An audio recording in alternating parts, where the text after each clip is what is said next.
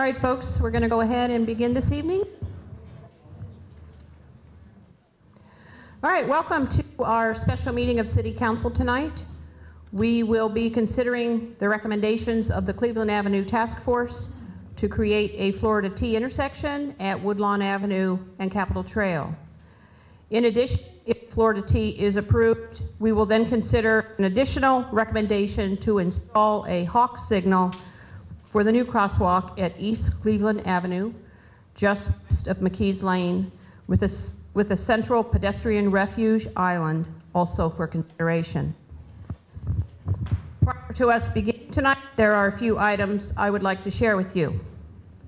In the case of an emergency, please note the exits out of this room, and they are located in the back left corner, the main entrance at Amy and the council table.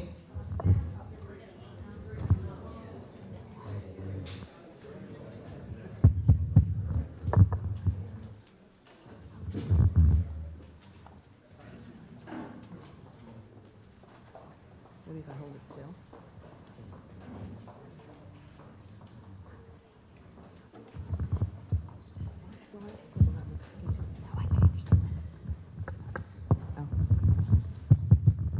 All right, I'm going to go ahead and stand up as well. Can everybody hear me? Did everybody understand the exits out of the room? If not, please raise your hand. All right, the exits out of this room in case of an emergency are the entrance that you came in, the back left corner here, or your back right, and the exit here by Councilman Markham.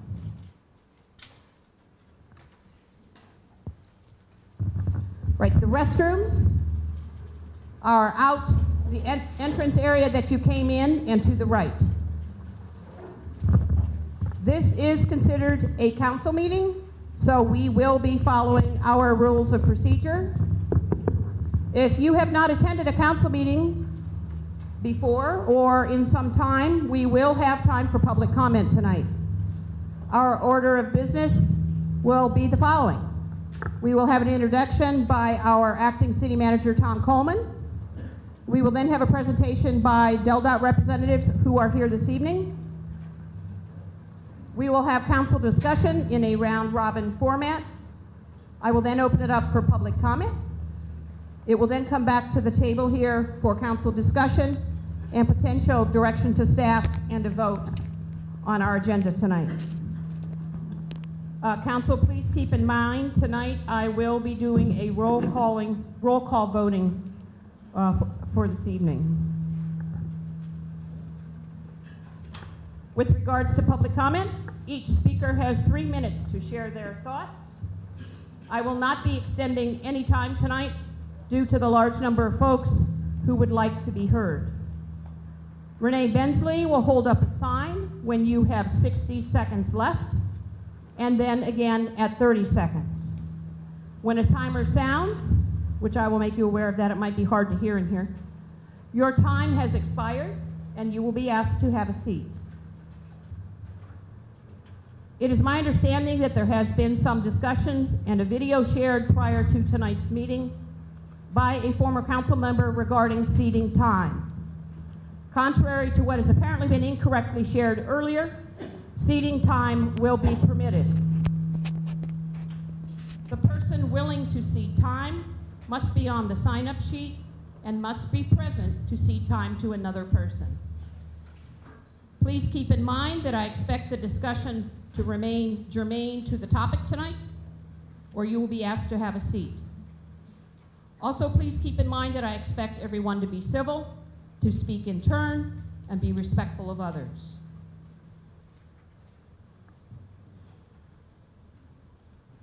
All right, we can go ahead and begin. Tom Coleman.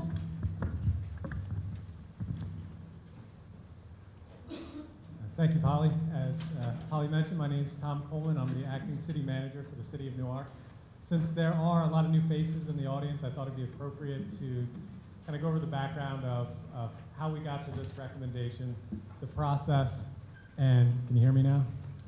Okay. The process of both what's been done and what the plan was to move forward. So almost 2 years ago now, it might be 2 years ago now, the city was approached by DelDOT because Cleveland Avenue was picked up in their hazard elimination program. I'm not going to get into the specifics of what that is because DelDOT will do it better in a few minutes. But the gist of it was that they're required to look at the roadway to try to make safety improvements for all road users, vehicles, pedestrians, bicyclists, the whole lot.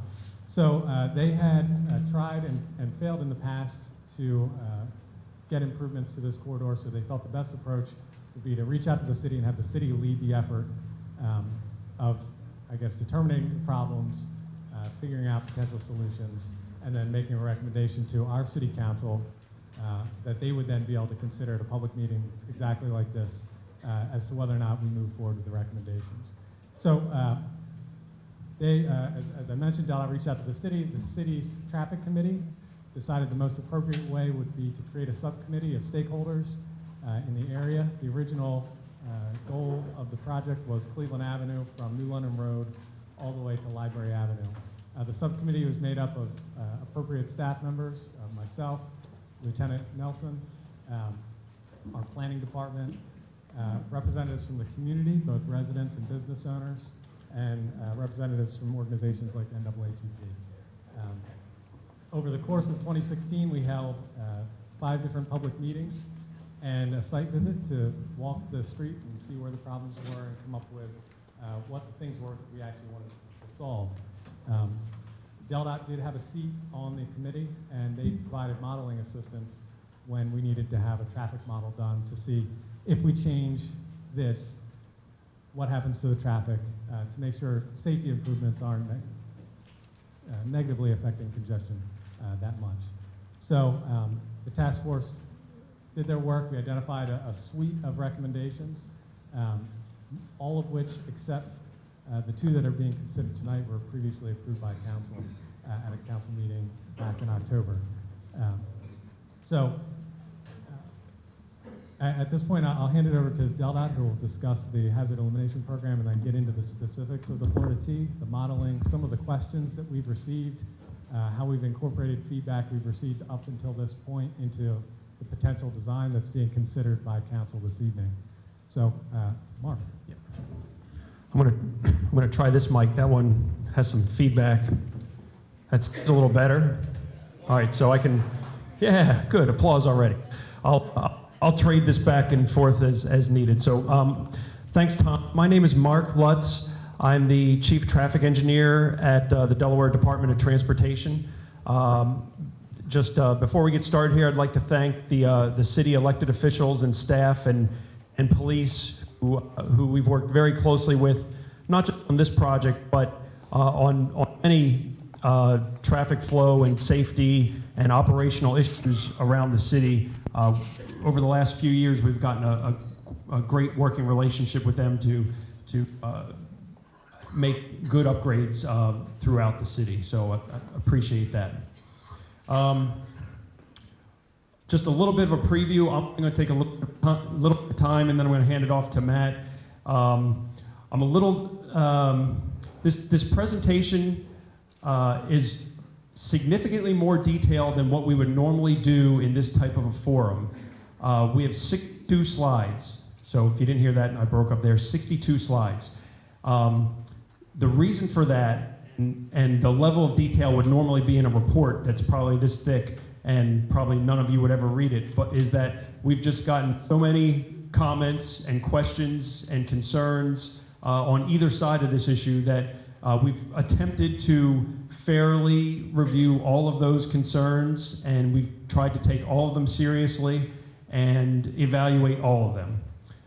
So that's the reason if you're seeing things up here that you're saying, crapping out of here. If you're seeing things up here and you're thinking, well, why are they even looking at that? Well, it's because somebody asked the question.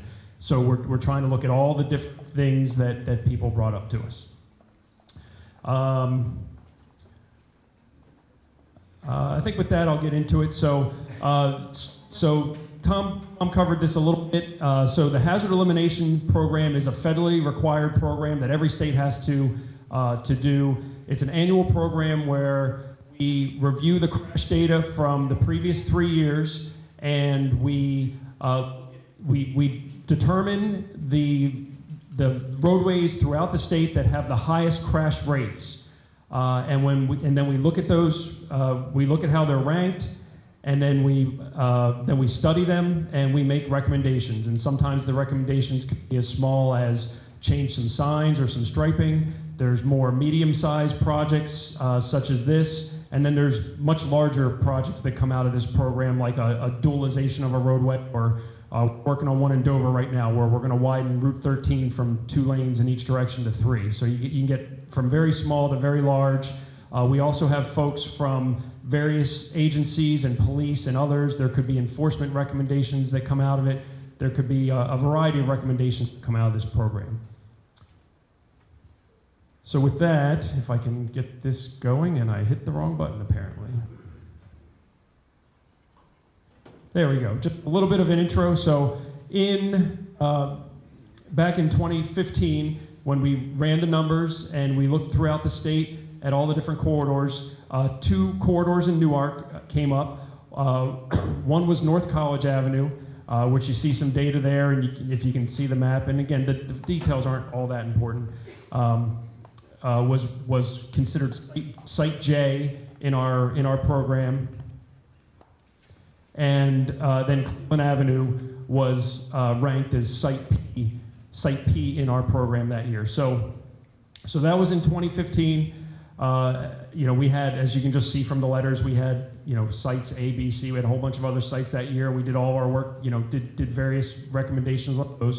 But the ones that were critical for what we're talking about here were Site P and Site J. And as Tom mentioned, there's some of these we will go through and make our own recommendations, and we'll implement them ourselves. In this case, because we were in the city of Newark and there had been previous iterations of trying to make some of these improvements that ultimately were not approved, we thought it was a better idea to work with the city, to work with the local planning agency, which is called WILMAPCO, the Wilmington Area Planning Organization. And we worked with them, and then they developed a committee that Tom talked about. The committee made the recommendations, the city traffic committee made the recommendations, and now it's on city council's agenda. The last point I want to say before I hand it back, one more slide. Over the years, there's some of the relevant HEP sites that have been in this area are listed. I'm not going to go through all of them, other than, again, back in 2005, there were similar discussions, but they didn't really go anywhere. In 2012, the recommendations that ultimately led to what is currently operating at the intersection, that's when those ideas came up, were designed, we worked with the city approved it at the time, and it was implemented, and that's the 2012 is what resulted in the current intersection configuration. And then in 2015, we talked about that. Currently, particularly on Cleveland Avenue, this information or the data there called the critical ratio. I know you don't know what that means, but 4.3 means that it's a statistical measure, but roughly means that the crash rate on Cleveland Avenue is 4 times worse than the statewide average of that type of roadway. So with that, I think I will hand it over to Matt Buckley, who is our project manager for this project. Good evening, everyone. Thank you for inviting us, Council. All right, let's get started. So the middle portion of this presentation, this is awful. The middle portion of this presentation has a lot of information that's comparable to the previous meeting in March. This information here is new, and we thought we would begin by highlighting the crashes all along the corridor, and particularly at the intersection. So as Mark alluded to, the prior condition at Woodlawn and Cleveland Avenue and Capitol Trail had a T-bone crash problem that, in terms of the HEP, we identified that in 2012. That was our focus at that time, was to target those T-bone left turn crashes. In May of 2015, we implemented what is currently in place, with the exception of the double left on Woodlawn Avenue. That is after period 1. The T-bone crashes along Capitol Trail diminished, thankfully, but we've had other crash clusters somewhat develop faster than anticipated, namely the crash pattern at the bottom, which is the right turn coming off of Cleveland Avenue versus a left turn leaving your neighborhood. We then looked at the data after we put in the double left, so that's been in place for about a year. We still have a similar crash pattern out there. So this just gives a snapshot as to what has gone on at Cleveland Avenue, Woodlawn Avenue, and Capitol Trail since we've been looking at this more extensively since about 2012's program. We also wanted to highlight what is going on along the corridor between Woodlawn Avenue and Anna Way. We're calling this the mid-block section. It's the unsignalized portion of Capitol Trail between the two traffic signals. Along that stretch, between 2012 and 2017, so a substantial amount of time, there aren't many red flags that would indicate right now that there's a crash problem on that stretch.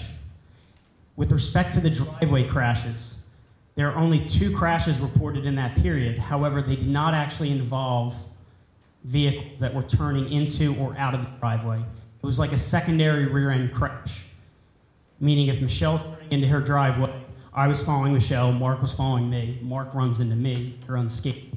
So that's what was reported in the crash reports. Again, this is all reported crash data. So if a crash goes unreported, we don't have the means of summarizing and looking into that data. We also wanted to look at the corridor as a whole. We wanted to go all the way back upstream of Capitol Trail and Cleveland Avenue and see what's going along the segment of Library Avenue into Capitol Trail.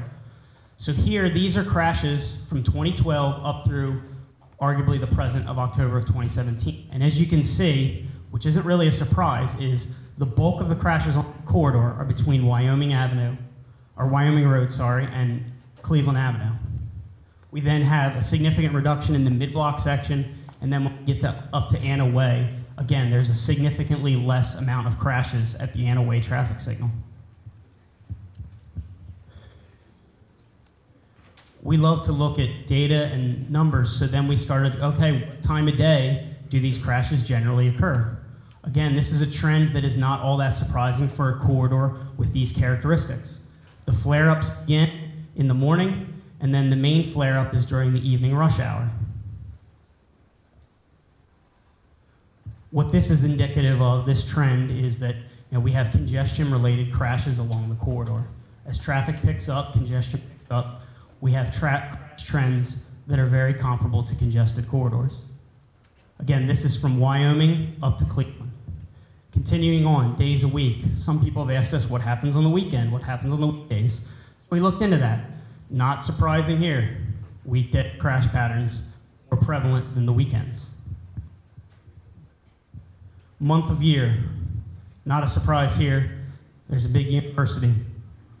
Ticks down in the summer, ticks down during winter break, and then it picks up. This one here was where we dug in a little bit deeper, and anecdotally, we think we understand why this may occur. This is crashes based on type over the years. So what we've seen here is it was more or less steady between 2012 and 2015. We had an overall increase in crashes in 2016 and now 2017 to date. And really the highest trend in terms of the increase has been rear-end crashes. Again, a characteristic of a congested corridor, congestion-related crashes. We're also seeing an uptick in angle crashes. 2015, you could say it was a blip and angle crashes down, but angle crashes are now a tick back up. So that was a summary of safety concerns along the corridor from Wyoming up through Anna Way from a crash data standpoint that's reported. And as Mark led off the presentation, the corridor as a whole stands out among its peers statewide as having a crash rate that's higher than average. The bulk of this information in these following slides, probably next 20 to 30 slides, is very similar to the March presentation. Just want to walk through it. Rather, we have a lot of slides tonight, so I'll go through briskly. All right, in terms of the Florida T concept, what will happen to the intersection delay? This is average delay for every vehicle on the 3 approaches. Morning, we'll see a significant reduction of 40 seconds. The biggest gain is obviously in the PM, where the crash numbers are significantly high. These are the delays just at this intersection. In the morning, left turn onto Cleveland Avenue, significant gain. When we see a number of 114 seconds and we're running 120-second cycle length out there, we know that we have people that are waiting 2-3 cycles. These are just average delays. So again, we're going to get it down to a much more reasonable level expected from a level of service patient standpoint. In the evening, right now, we're looking at reducing that by nearly half. Northbound through in the morning, this is obviously the lane that we'll see predominantly green, the time they would face a red when a pedestrian activates the pedestrian signal phase to cross from the refuge island over to the corner. If I'm going too fast, let me know, please. In the evening, here we see the most bang for the buck associated with making a more free-flow movement out of the city. We'll see right now, just at this intersection alone, we see cycle failures of 2 to 3 cycles. And what happens there is that the fact that you can't get through this signal, your queue and your delay arguably spills back down the corridor. So although Delaware Avenue and Wyoming Road and even Main Street, they have delays, isolated delays in themselves that are somewhat reasonable, the snowball effect that comes back along that northbound approach is a result of this 199 seconds. So this is where we'll see substantial gains. From our modeling efforts, we look at travel times right now in the 20 to almost 30 minutes coming up the corridor at certain times, and we're going to see numbers that are probably anywhere from 7 to 10 minutes less in terms of travel time going from Wyoming up through Cleveland Avenue. The gains aren't just in the northbound direction. In the morning, you'll see a slight benefit coming through on southbound, and in the evening, same thing. You'll see a slight benefit. Of all the approaches right now, this is arguably the one that does not suffer as much as the other approaches. Cleveland Avenue, the impacts or the benefits of going to a Florida T are pretty remarkable to how we'll be able to clear left turn traffic off of Cleveland Avenue. We'll see a gain of over 100 seconds in the morning and nearly 200 seconds in the afternoon. So when you look at the big picture package that Tom talked about in terms of all the Cleveland Avenue Task Force recommendations, 200 seconds goes well beyond Paper Mill Road in terms of the influence of the benefit. So we'll see a 200-second gain here. When you unkink the end of that hose, it'll free flow traffic, arguably all the way back west of Paper Mill Road.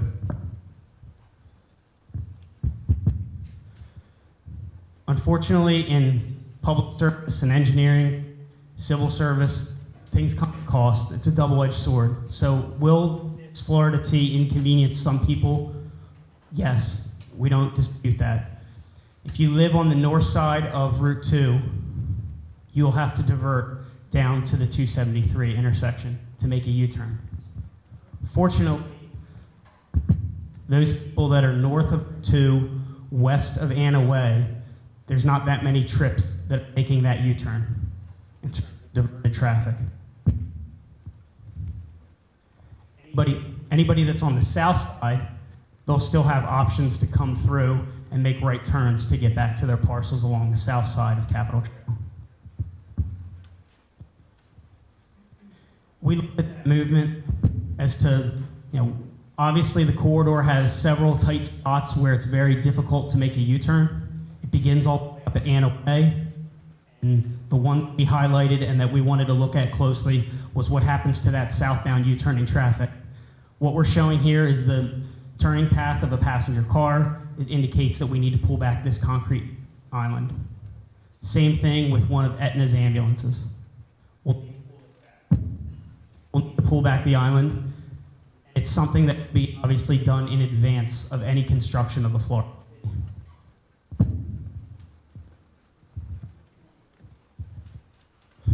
So where does the traffic go and what happens to Anaway? In the morning, what we're anticipating is a version of over 100 vehicles to make a left turn out of Anaway. The timings that we have in place right now at Anaway are up. We run a 60-second, a 1-minute cycle length,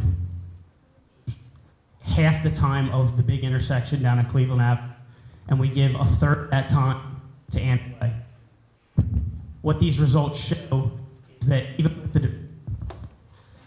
the results show that even with the diverted traffic, the timings that we have in place don't need to be tweaked that much because we have capacity. We're able to give you more green time at Anaway, substantially more than at Woodlawn Avenue. We didn't like the queuing results associated with a single left, so we looked at a double left, and we got the queue to a much more reasonable level. This is another improvement that will be constructed prior to doing the Florida T. PM peak, unfortunately, at Anaway, as you may already know, we can't run a shorter cycle length there. It's just too difficult. So we have to run the longer cycle there, but again, we have a substantial amount of time at Anaway. Right now, we give a 12-second split to Woodlawn. Here, the 30-second split.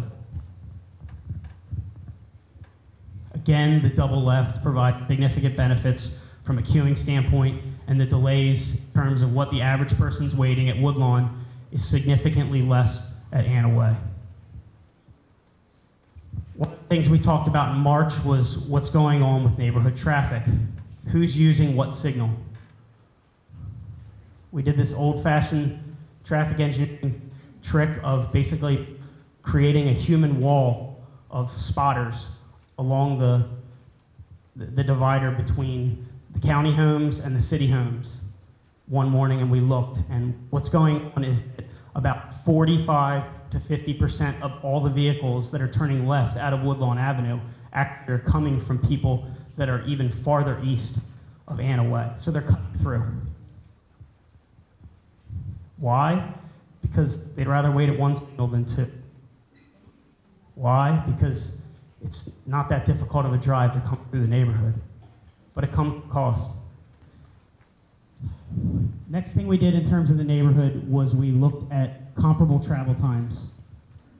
So again, sorry Michelle, I'm picking on you tonight. If you and I left the exact same spot within the neighborhood, I took Anaway, you took Woodlawn, what would happen? So we looked at 4 strategic locations to see what the implications would be of diverting people to Anaway with the Florida T. Stafford and Orchard, pretty much the area that's farthest west in the neighborhood. It was 1 minute and 45 seconds slower through several travel time runs.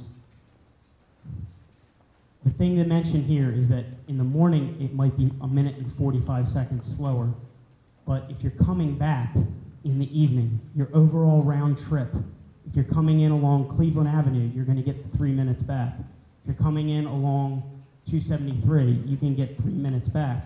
If you're coming up from Wyoming, you can get 7 minutes back. We left Stafford about 1 minute slower. Same benefits on your return trip. Farther east, it's about 20 seconds. It's almost a push between leaving closer to Windy Hills. And then sometimes it's just a matter of luck. So 20 seconds versus 40 seconds in terms of our farthest east point. So yes, will it cause you a little bit more delay to go out of Anaway? Yes, we don't dispute that. You're going to see a slight benefit when you clear the intersection in the southbound direction. But again, in terms of your round trip, if you're coming home in the PM peak or even in the buffer peaks, like 2:30, 3 p.m. up until about 6:30, you're going to see some significant gains. Another one of the first inquiries was what happens in the neighborhood to traffic. What do we do at Anaway and Hawthorne? What we looked at here was converting the one-way stop to an all-way stop. no red flags, the delay is reasonable. So in terms of an intersection that has awkward geometrics, it's on a curve, it's going to have new traffic patterns, more people are now going to be coming this way to go down Anna Way. The suggestion there would be to go to an all-way stop. Another one of the things we dug into was turning paths for emergency personnel within the neighborhood. Here's an ambulance, here's a pumper truck, here's an aerial truck, all successfully maneuvers through the neighborhood. We also reached out to Aetna to get their take.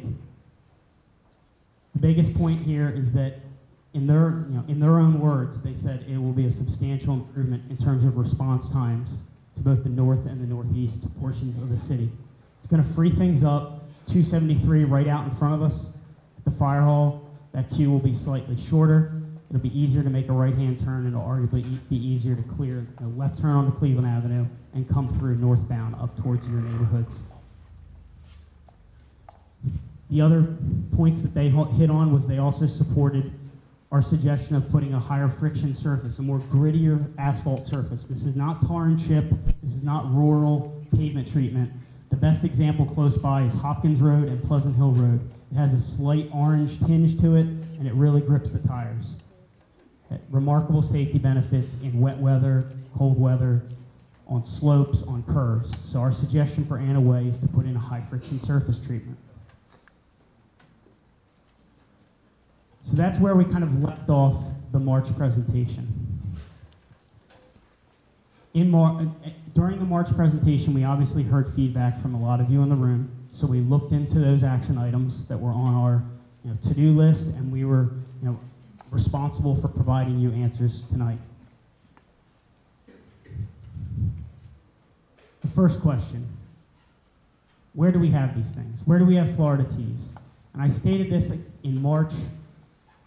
The name Florida Tea is my bad in terms of where you can find literature. The first time it came up on probably a hot mic during a task force meeting or one of the other public meetings, I said, oh, the Florida Tea. So to avoid any confusion, I didn't want to start calling it green tea or continuous green tea or continuous green intersection. Traffic engineers love acronyms. So if you look at Florida tea or green tea or continuous green, it's all the same thing. It's an innovative traffic engineering and highway engineering at the national level. It's an innovative treatment that works within the footprint of the existing intersection to make things a little bit more free flow. Some of the feedback is that it frees up congestion and it reduces crashes. I like the statement that the public says agrees it makes sense. Sorry, that's sarcasm. All right, the next question that we've received is, how are we so confident that our traffic models allow us to make accurate decisions and predict the future? Where we draw the line in the sand is we have a lot of confidence in our knowledge and our professional judgment, but what we don't like to hear is that people sometimes accuse us of tweaking the model or fudging results. It's not worth it, to be honest. I guess our public recognition and our public credibility and our ethics is at the level there. It's not worth it to change and tweak these results just to produce something. So if anything, if the takeaway tonight for any of you is that we gave this our best shot and we think the numbers speak for themselves and we double check them and we check them against data that we have readily available. If you pull up your smartphone right now, you can download an app.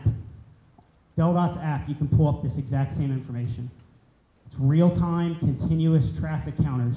And fortunately, one of them is at Cleveland and Woodlawn. So we checked our traffic results and other studies that we did against this to make sure that we had accurate data and accurate traffic counts in our models. The other thing is we don't always rely on a black box or a software package. Sometimes we use humans to actually do the work. Michelle and I did travel time runs in her neighborhood. That was my hypothetical example, but we did have manual people do that. Same thing happened along the corridor with UD's research program for graduate and undergraduate engineering students. We checked our travel time results in the software against UD's results.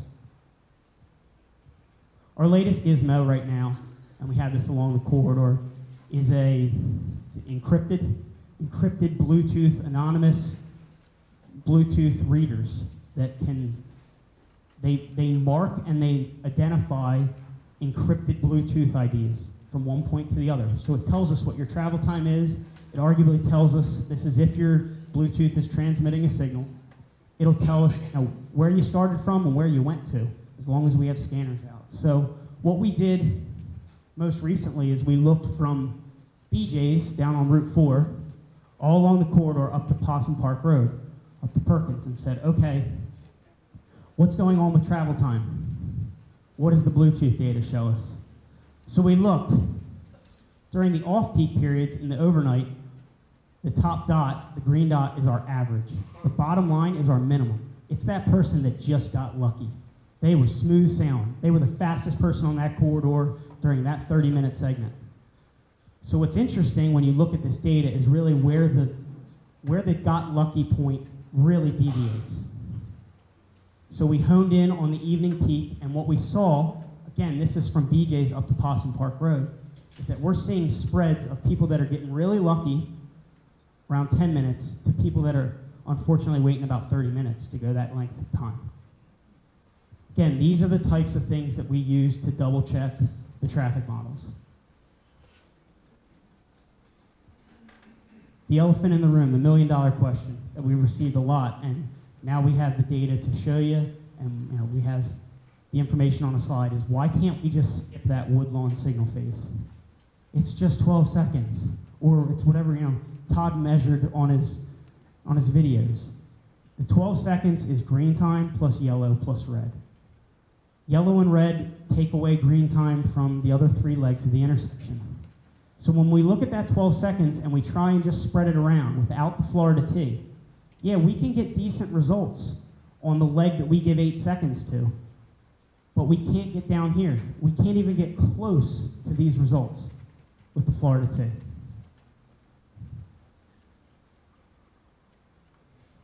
The other question that we received a lot is the concept figure that's been out on the web for a while. Is that set in stone?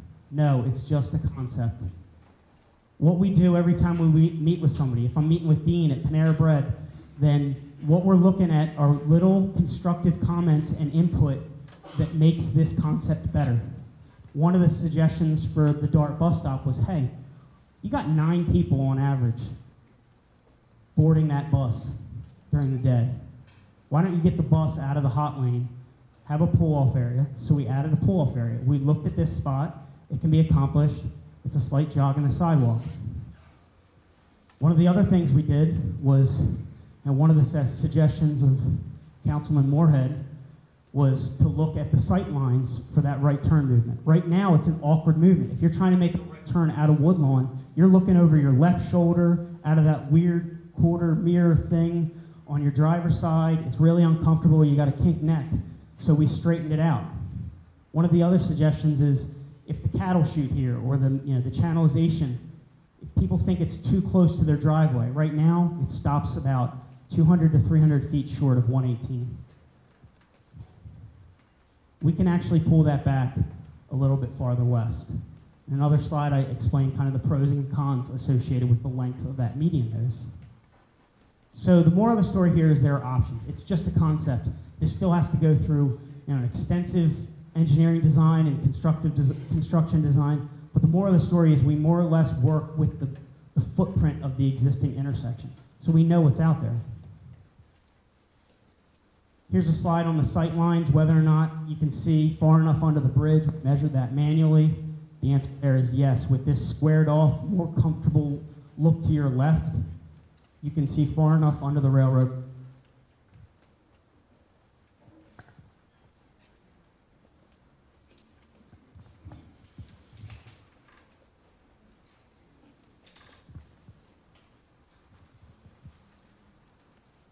Next question, another elephant in the room. What happens to vehicle speeds? So I'll try and avoid talking too technical from a traffic engineering standpoint, but there's a difference between speed and there's a difference between volume or flow. The continuous green, the Florida T, that increases the flow, meaning it doesn't bunch people up like a traffic signal and then bounce it down the road. The benefit of these Florida T designs is that if you use concrete and physical channelization, you can create a tunneling effect or a narrowing effect, a traffic calming effect, whatever you want to call it. It's mountable concrete 6 inches off the ground on your left-hand side, and you have concrete sidewalk on your right-hand side. It's a more confining feeling. One of the first things they teach you if you want to try and reduce speed is to make it a little less comfortable for a motorist. That's what this will do. So from a national guidelines and national research standpoint, what we're looking at is a reduction of speed from about 2 to 7 miles an hour through that stretch. So we actually anticipate that speeds will decrease. We checked this against a couple different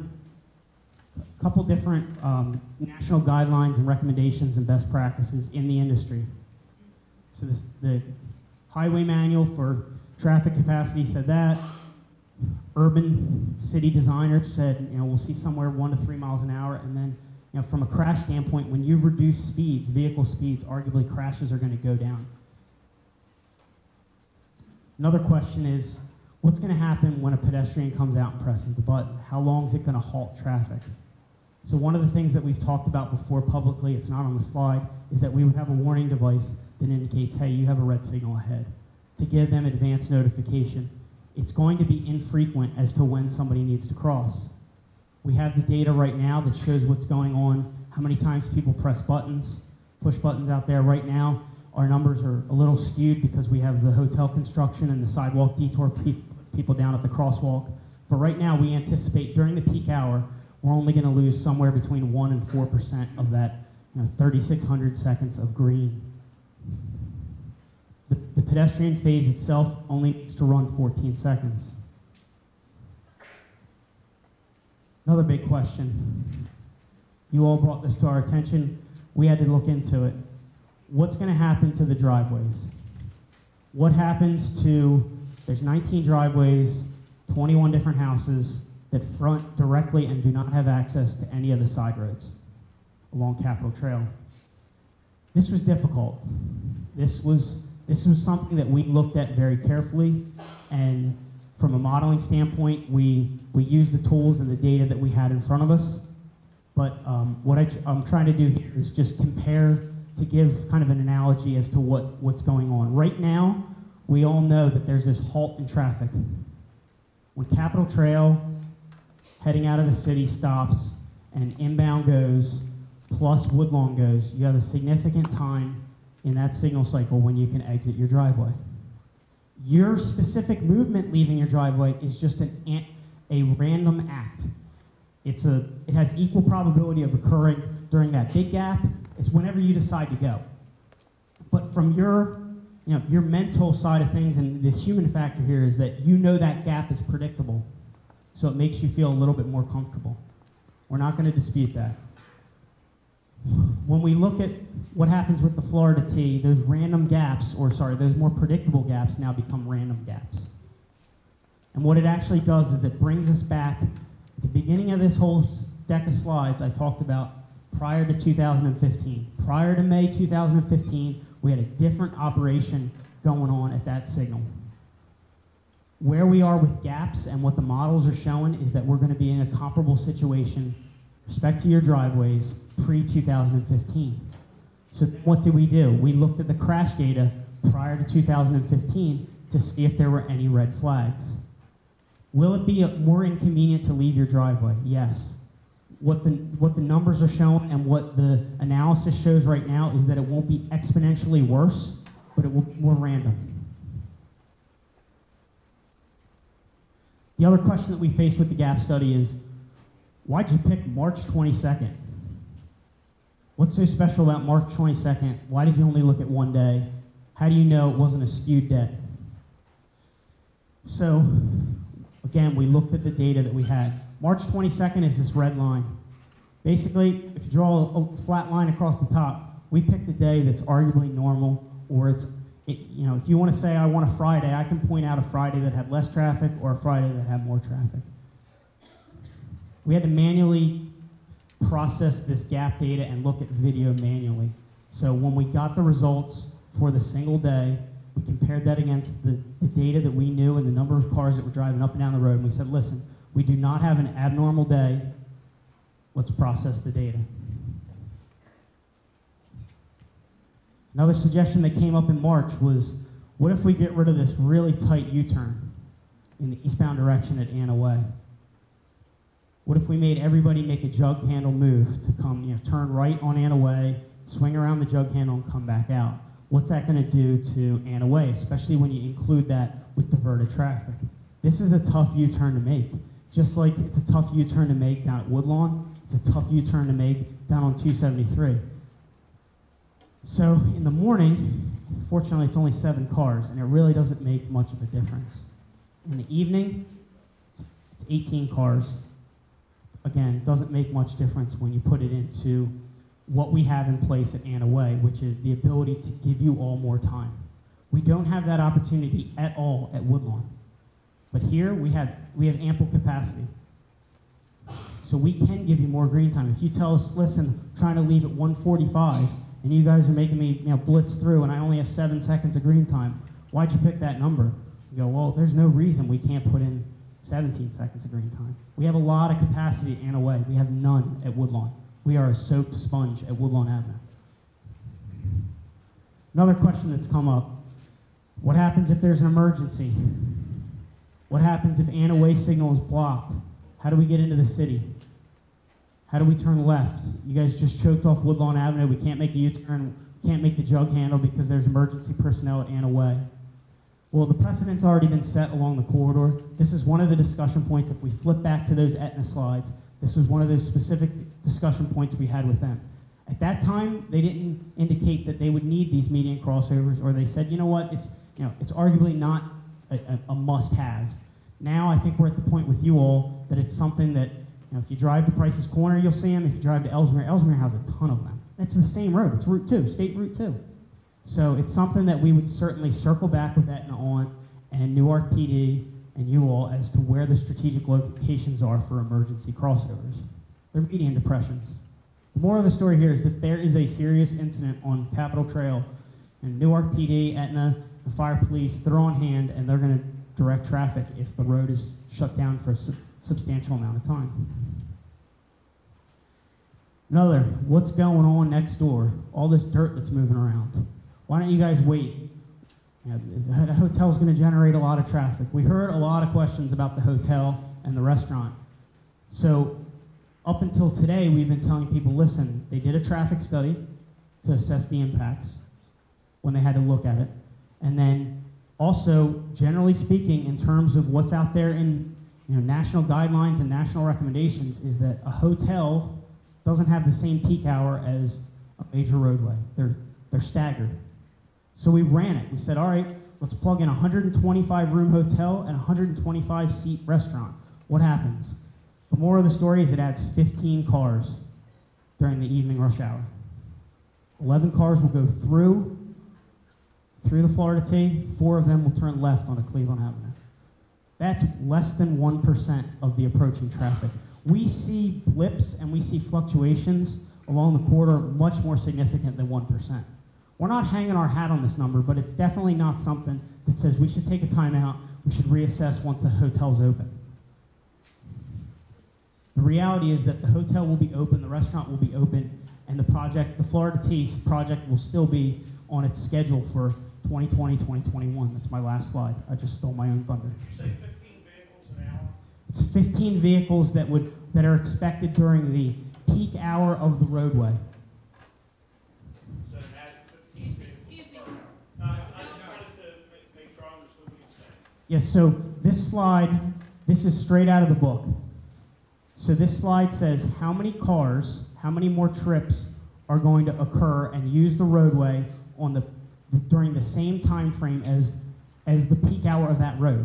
So we know the Capitol Trail has a peak hour between 4:45 and 5:45 some days, 4:30, 5:30, 5 to 6. It has a peak hour between 4 and 6 p.m. Moral of the story. From that, we take the number of rooms, 51% are entering, 49% are exiting. So we basically did a traffic impact study real quick, just to prove to ourselves and to provide you all with an answer that, hey, is it a lot of traffic? And it's not. At least that's not what the analysis and the numbers are showing. The other question that popped up recently is, how many trips are being generated from the neighborhood?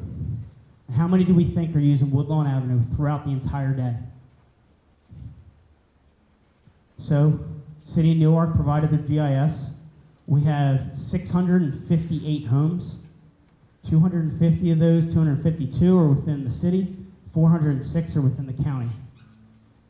Those 658 homes are expected to generate 6,200 trips in a day. It's a lot of trips. Half of them coming in, half of them coming out. When we look at what's going on traffic-wise along Capitol Trail, the end result is that right now, leaving Woodlawn Avenue throughout the entire day, we anticipate, or the numbers which suggest that a neighborhood of this size, if it plopped down today, would generate about 1,700 trips throughout the day on Woodlawn Avenue, just leaving, turning left, going through. Again, that's the same analysis that we did for the hotel.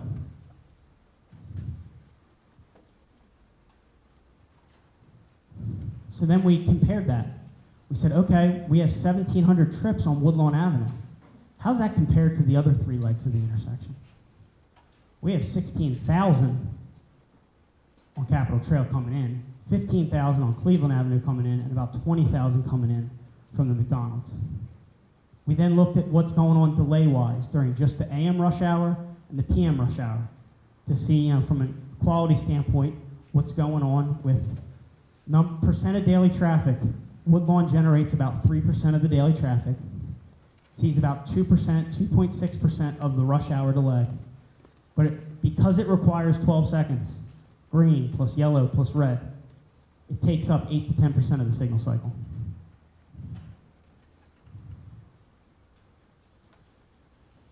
One of the other questions was, okay, you guys looked at the driveways.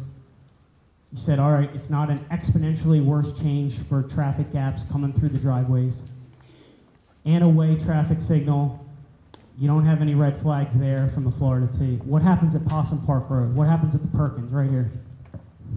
Is the Florida T going to pump all this more traffic to Possum Park? So we ran that. We included Possum Park in this massive traffic model now. And yellow's existing, orange is proposed with the Florida T. This is like 3 car lengths difference in terms of the queue. So we have delays that are much more reasonable. Remember the 200-second delays we were seeing down at Cleveland Avenue? These are like 45-second delays. So we don't see anything in the morning or in the evening that says we're going to pump too much traffic farther east. The influence area of the Florida T in terms of major traffic gaps and major traffic, throughput doesn't extend this far east. The last question, when's it going to happen and how much is it going to cost? So right now, the Florida T would be constructed, hypothetically speaking, under the same project that's going to repave Cleveland Avenue. That project right now is second in line in terms of City of Newark wreaking havoc with traffic during construction. A lot of roads in Newark need to be repaved. The guy that's selling you shocks and wheels and tires knows that because everybody's, the roads here, they need help. So Main Street is first. Main Street's going to be repaved starting in hopefully 18 or 19. And then behind that, because we can't have too many roads shut down or under lane closures and flaggers at the same time, Cleveland Avenue will begin. So we're looking at late 2020, early 2021 is when Cleveland Avenue, the repaving that starts here and goes all the way to New London Road would occur. And this project would be done as part of that. The big thing here is that the majority of this work can be constructed within the existing footprint of the intersection. So as a whole, if we screw up and we take a big slice of humble pie here, we didn't widen the road an extra 20 feet, we didn't tear out a bridge, we didn't do all this other stuff, we more or less put in stuff that is, it can be reversed. This is a concrete island. If we screw up and this isn't the right treatment for this intersection, then we yank it out. If the numbers after an analysis period and an evaluation period, it would come out and we'd say, you know what, we were wrong. It's less safe, it doesn't move as much traffic, and that's the point of these treatments. If we go all the way back to the national level and the national guidelines, it suggests these types of treatments that you have to look at very carefully, and you helped us look at it very carefully. This is a prototype that has gone through a lot of different iterations and a lot of constructive input along the way. So you have to look at it carefully, and then for the most part, it's something that you don't waste millions and millions of dollars. The case study that I referred to earlier, it suggested that all of these were done for about $300,000. This is going to be packaged up as part of a multi-million-dollar repaving along Cleveland Avenue. That includes a lot of ADA and sidewalk upgrades. So we're going to have good unit costs. We're not sending somebody out that's going to have really high costs to just do this isolated location. It will be mobilized together, so the cost is going to be somewhere in the $300 to $500 range.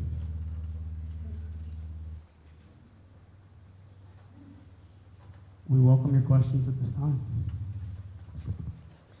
All right, thank you, Matt. For those of you standing in the back, I saved front row seats for you. If you would like to come forward, you're welcome to do so.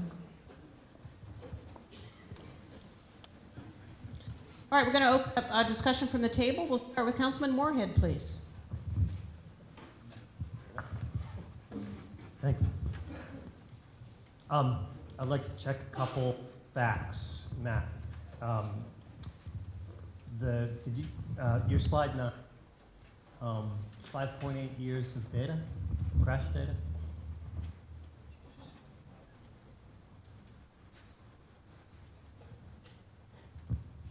Yes, slide 9, January 2012 to October 2017. Okay. And did you say 20,000 cars per day are coming through that corridor right there? In that direction of that data? Yes, Okay. just in that direction. So the annual daily traffic, the average annual daily traffic for the entire segment, both directions, is arguably that number times 2. So it's 40,000 total for the roadway, roughly 20,000 pumping in from the south. Yeah, but 20,000 per day relative to slide 9 specifically, being the accidents for that one direction. Is that a correct understanding? No, these crashes are in both directions. Both directions. So Okay, 40 these numbers are even half of the crashes would be half. You're assuming half are northbound. A little more than half? Something. We did don't not, know. yeah, we did We not don't do know. a directional. If you need a Okay. directional analysis, we could look at that. They could be all coming northbound for what we know. Correct. Okay. For those of you that don't know me, I'm a technical guy.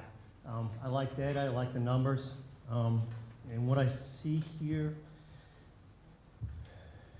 is something that it's pleasing the engineers.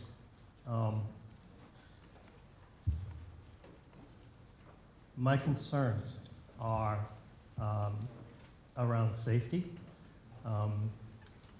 and I think we haven't fully understood the changes we've made to the intersection and the changes that we're proposing to make to Cleveland Ave as well. The point there is the double left coming north on Library, turning onto Cleveland, has to immediately merge because council voted to make Cleveland a narrower road. So there's a piece of that that's going to back up the traffic that this is supposed to fix. Anyways, we don't know. The sight lines, the concern that Matt said, the sight line under the bridge, it's true, the sight line's long enough if the cars are going the speed limit. If the cars are exceeding the speed limit, the sight line's too short. Now, we all know everybody speeds through there. I believe the last Well, I'll let you see the data.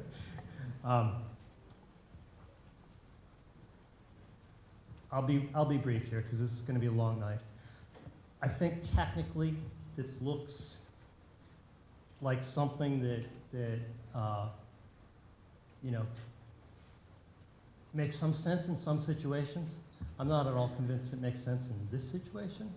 And for the safety concerns, the U-turn at for another example, the U-turn at the hotel means that the pedestrians have to walk longer across the street, which means you have to put more time there. I'm not sure we've understood all of those things. So at this point, I'm going to hand the microphone to someone else. All right, thank you. And you may be. Thank you. I'd like to kind of start out with a statement that was made about the left turn off of Woodlawn and the crash data being greater at the corner by Porter used car lot. And I do see that their crash data is higher since the change has been made. And I guess my question to this is, I think it's disingenuous to say that the crash data is higher because of all the people leaving Woodlawn Avenue, when it seems to me it's bad behavior on the other side of the highway. These people aren't coming out making a left against the light. They're making the left when the light tells them to make a left. So it seems to me that the fix to that problem is on the other side of the highway, is not on the Woodlawn side of the highway. Another question I have is the 8 to 10% signal cycle. Would that signal trigger if there are no cars there coming out of Woodlawn? I explained this to Todd before the meeting started. There's a loop detector. There are two inductive detectors on the approach that only detect when a vehicle is present. However, if a vehicle in the preceding cycle, if you're ahead of me and you clear on yellow or red, as lawfully you're allowed to clear on yellow, you're allowed to go over that loop. The signal computer puts it in a fail-safe mode. It assumes that you may be trapped out beyond the detection zone. So what it does next cycle is it gives you a green. We call them ghost calls or phantom calls. It's a fail-safe method that if somebody in the prior cycle went through, there's a chance that they may be trapped, so it flushes you out just in case, so that you're not hung out to dry. The reality is you're probably going to back up, but that's just the mode that's in place now. So is it vehicle actuated? Yes. Are there implications with actuation and traffic signals? Absolutely. And that's one of the operations that can be perceived as not being an actuated signal. Okay, I'm glad you brought that up because I was thinking about this as I transverse the town. I go over to the east side of town a lot, whether it's City Hall or Eder or whatever. So I generally take Woodlawn Avenue over. And I can tell you between 4:30, 5:30, 5:45, Wyoming Road, you can't get through that signal. I'm going to tell you why you can't get through that signal is because the people that are coming eastbound off of Wyoming will try to squeeze in the light and it shuts down that intersection. So I'm bringing this up only because I see other intersections, in particular the one down at Route 40 and 72, where the straight goes first. And if the straight were to go first and the turn would go second, then you probably wouldn't have people blocking that intersection the way you do now. And I think that is a huge issue with the backup from Wyoming Road out, is people blocking that intersection. So I bring this up because it doesn't seem to me that we talk about how DelDOT has taken a holistic look at everything, but yet you didn't, that seemed to be a simple one to identify. So I have to question that intersection as part of the bigger picture. So that's definitely something that we could look at. It's called a lag left turn phase. The implication with that type of treatment is that the current left turn operation that's out there, where you're allowed to still choose to turn left if it's a green ball, meaning you have to yield to opposing through traffic, that would have to change. So you can't have a lagging left turn, meaning the through goes first. There's another safety implication associated with that. It's something that we could look at, and it's certainly something that we could analyze as to switching to lag phasing, but it's not overly obvious unless we get input such as you provide tonight to look into that.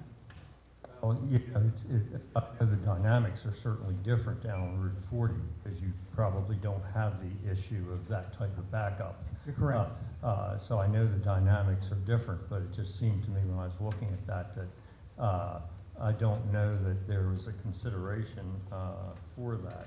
The other concern and the other thing that we analyze there is what's the potential for the queue, the left turn to block access to the through movement or vice versa. Mhm. So the closest example that we have is Route 2 at Red Mill Road by the 7-Eleven Right. and by the cemetery there, Right. where at times, because we have that lag treatment, you can prevent people, if the through lane queues up too quickly, you're just blocked and you can't get to the green arrow. So those are the things that we would look at in this instance with Wyoming. Right, I understand. We were talking about the response time, and one of the issues that the traffic data suggests is to, you know, on the double left under the bridge onto Cleveland Avenue. And I'm going to tie this in two directions, if I may. You have the double left, and yet we're talking about tail end accidents. Sooner or later, that traffic stops, and sooner or later, you take that risk that there's still going to be tail end accidents there. That dynamic I don't see necessarily changing, albeit, as you suggested, that the time for that left turn, in fact, is longer. The question I really have for that is that you're going to have a hawk signal potentially. If this were to pass tonight, you're going to have a hawk signal by Alders Creek, I guess it's called, and Porter Chevrolet. So you're going to have a hawk signal there, and you're going to have the crosswalk also on Kirkwood Highway. Both of them shut the intersection down potentially, because what would happen, knowing, you know, I guess I don't know whether you still use the Monarch traffic system or whatever we talked about it the other day, but that's supposed to time and react to other signals. What would happen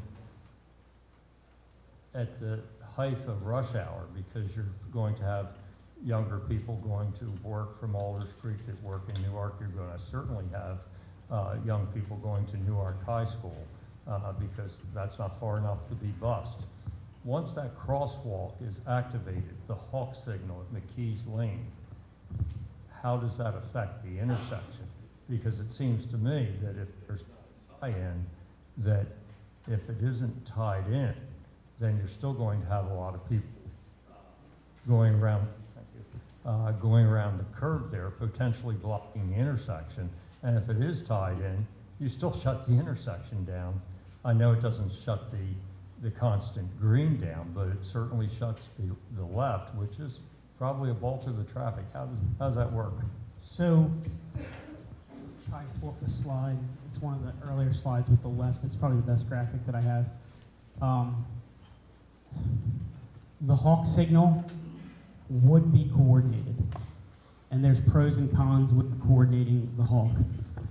We use, the software we use now is a little different than Monarch, but the hawk would be arguably here at McKees, and the time in the cycle that that crosswalk would be on, or that the hawk would go through its hawk thing, various displays, would be when this left turn movement is going.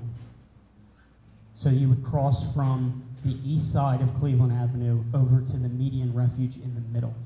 So you would not have that conflict to turn left. Just like this is a relatively short crosswalk, if you put a refuge island in the middle, then you would have a shorter crossing there so that you're not in this phase, because I see your point with that phase.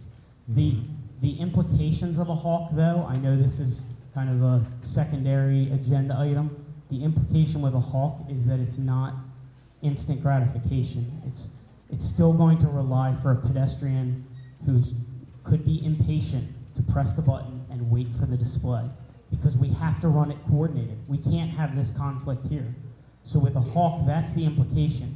If we took a step back and did a warning treatment, a rapid flashing beacon like we have at Judge Morris, that is instant gratification. As soon as somebody presses it, it'll pop. The warning lights will turn on. So it's a double-edged sword as to what treatment we would look at. But from an evaluation standpoint, what we modeled and what we've looked at from a hawk standpoint is definitely coordinating this movement with this left turn phase when you're not allowed to turn left off of Capitol Trail, for those reasons that you mentioned as well. Okay. The response time you mentioned response time to the northeast. Let's take response times to Cleveland Avenue for emergency services. How was that information gathered that the response time would be exponentially greater? I mean, not slower, but would be quicker. That was actually me. So I met with G Island, and we discussed all the items in the task force recommendations. And when we got to this one, it affected them twofold. The first, now it was a while ago, but the first was that they had issues with the response time getting firefighters to the station. So in being able to free up traffic further south on Library Avenue will help get firemen to the station more quickly. And then when they leave, when they get to the intersection here, especially during busy times, apparently it's congested to the level that they are concerned about throwing on their sirens because people start swerving and then they cause accidents. So they, it was relayed to me that they generally move the traffic, get through the intersection, and then turn on their sirens and go from there. So if that's the case, all the time savings that you've seen on the slides, they would apply directly to the response times to ambulances and fire trucks and things moving through, because they're sitting through it right now. Okay, thank you, Tom. I do have a lot of other concerns, but in the interest of time and giving my fellow council members time to ask their questions as well, I'll probably hold the rest of them to the end. But one thing I would like to ask you, I mean, you and I talked about the Bluetooth tracking ability to track cell phones. And what about what is the capability if the four of us were in my car and had cell phones? Would that then register with you as 4 vehicles? Is it, shall we say, smart enough to know that we are in one car, or? So the Bluetooth device, Mark, please correct me if I'm wrong. The Bluetooth device has to be in a transmission or locate type of mode, and it's my understanding that the kind of the automatic Bluetooth hookup between your car and your phone is kind of always in search mode, and that's the signal that's picked up. Just the fact that you and I have cell phones in our pockets and they have Bluetooth capability doesn't mean we're going to be picking you up. The other analogy that our vendor provided us with is if you're for some reason driving around with a Bluetooth mouse on and that blue light is flashing like it's trying to link or sync up, that is transmitting a signal that could be predictive. But back to the root of your question, yes, it will register if there's a bus full of people that have Bluetooth headphones that are wireless trying to listen to their phone. that connection is apparently another signal that we can receive. We would pick that up as the exact same dot. And we've done that before, and when we get the Bluetooth data, we don't just take it at the summary level, we look at the raw level. So it's something that we would see the exact same transmission from the exact same spot at nearly the same instant that it passes. We had to do this substantially for the I-95 project that we're looking at up by Frawley Stadium, and there we did have significant number of tour buses that came through, and all of a sudden we'd have 50 blips. So we have to kind of manually go through that and parse it through with, it's just an Excel spreadsheet that we look at and we run. We run an analysis to look at that and make sure that we don't have outliers. The same thing can be said is if you go to Pep Boys to stop and get your tire changed. We're going to pick you up at one point at maybe like 3 o'clock, and then maybe you didn't clear the intersection until 5:30 or something at Perkins to go get dinner. That's an outlier that we would pick up and screen. So we like to look at the raw data to look for those red flags. Okay, and just one final comment. You were talking about traffic calming, and I get that because I remember years ago we talked about more brick crosswalks and all that as being traffic calming mechanisms. And I look at the ultimate traffic calming that I've seen in this neighborhood, or in this area, I'm sorry, Harmony, as it goes through my Pilgrim Gardens and so forth from Route 4 to 273. Have you ever seen that it did slow people down temporarily? Yeah, I mean, it's a different situation there, and it's a different context, and I understand that you all are analyzing things kind of in your, City of Newark neighborhoods from these mini circles and other traffic calming devices.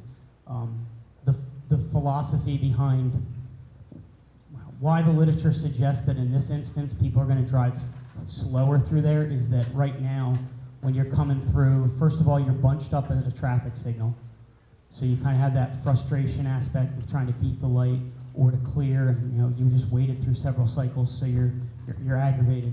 But right now, when they depart, you have 23, 24 feet in certain spots of just black pavement, and that you feel comfortable. If a car's not next to you, then you don't have that physical object to kind of make you feel confined.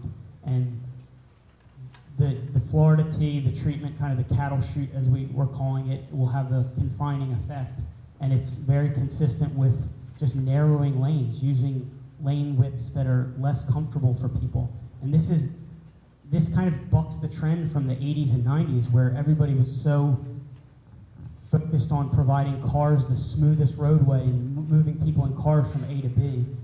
Narrowing lanes it's coming now to the forefront from a safety standpoint and from a calming mechanism to make people feel a little bit less comfortable.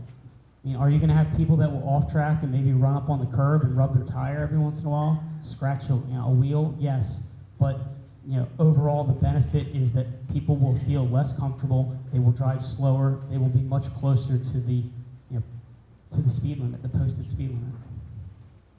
Okay, thank you. Thank you, Councilman. Moving on to Councilwoman Wallace, please. Thank you.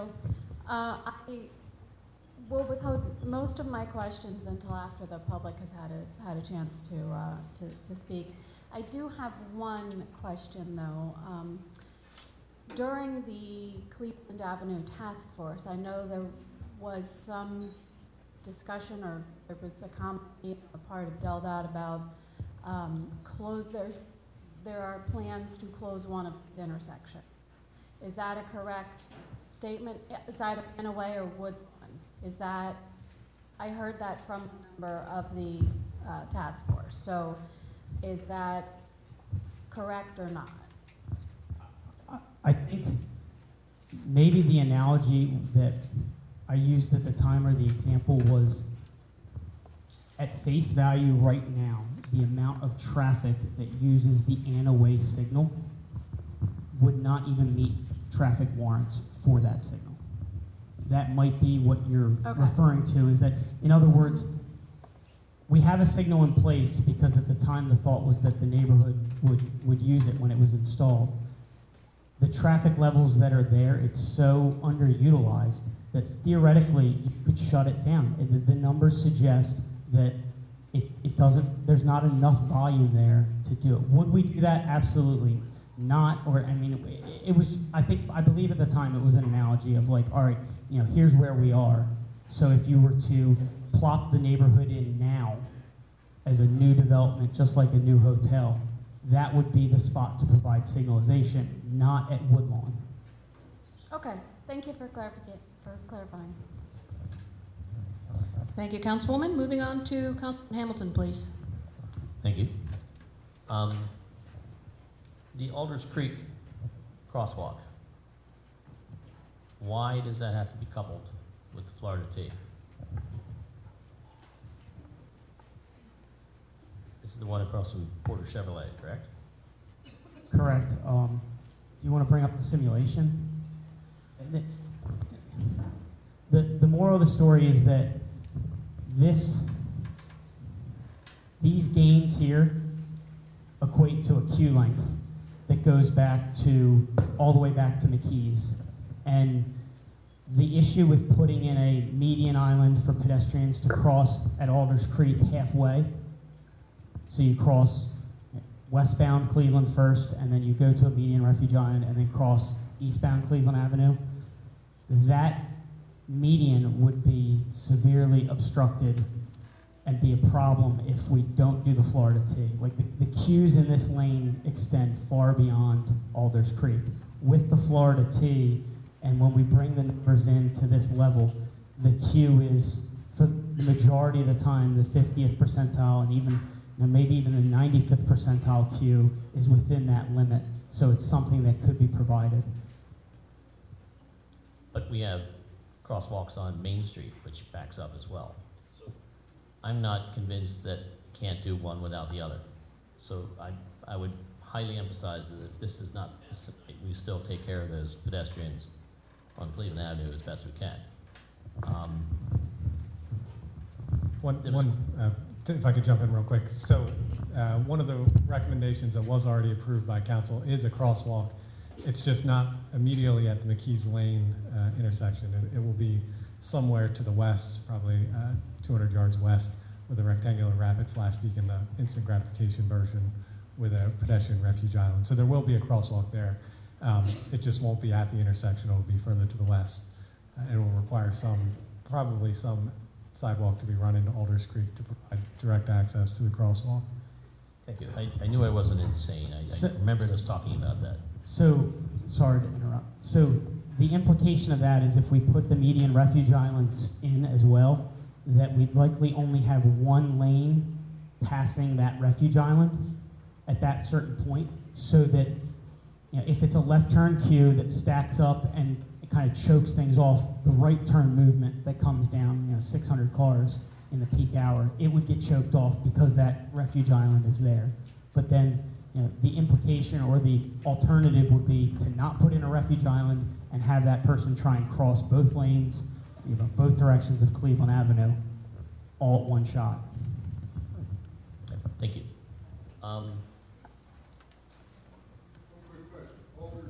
Sir, we're going to do public comment in a moment. There's no discussion from the audience at the moment. Thank you. Okay. Mark alluded to this, Mr. Moorhead, with all the changes that council has approved on Cleveland Avenue, and I'm all for making changes and trying changes, and I'm glad that this is going to be, if it does pass, potentially reversible. Leads to a question: who decides whether it's working or not, the residents or you guys? But why not just let the other improvements play out first? I agree entirely. If we're making 2 lanes go down to 1 lane on Cleveland Avenue, you're going to get a backup. Did I just win the award? Woo!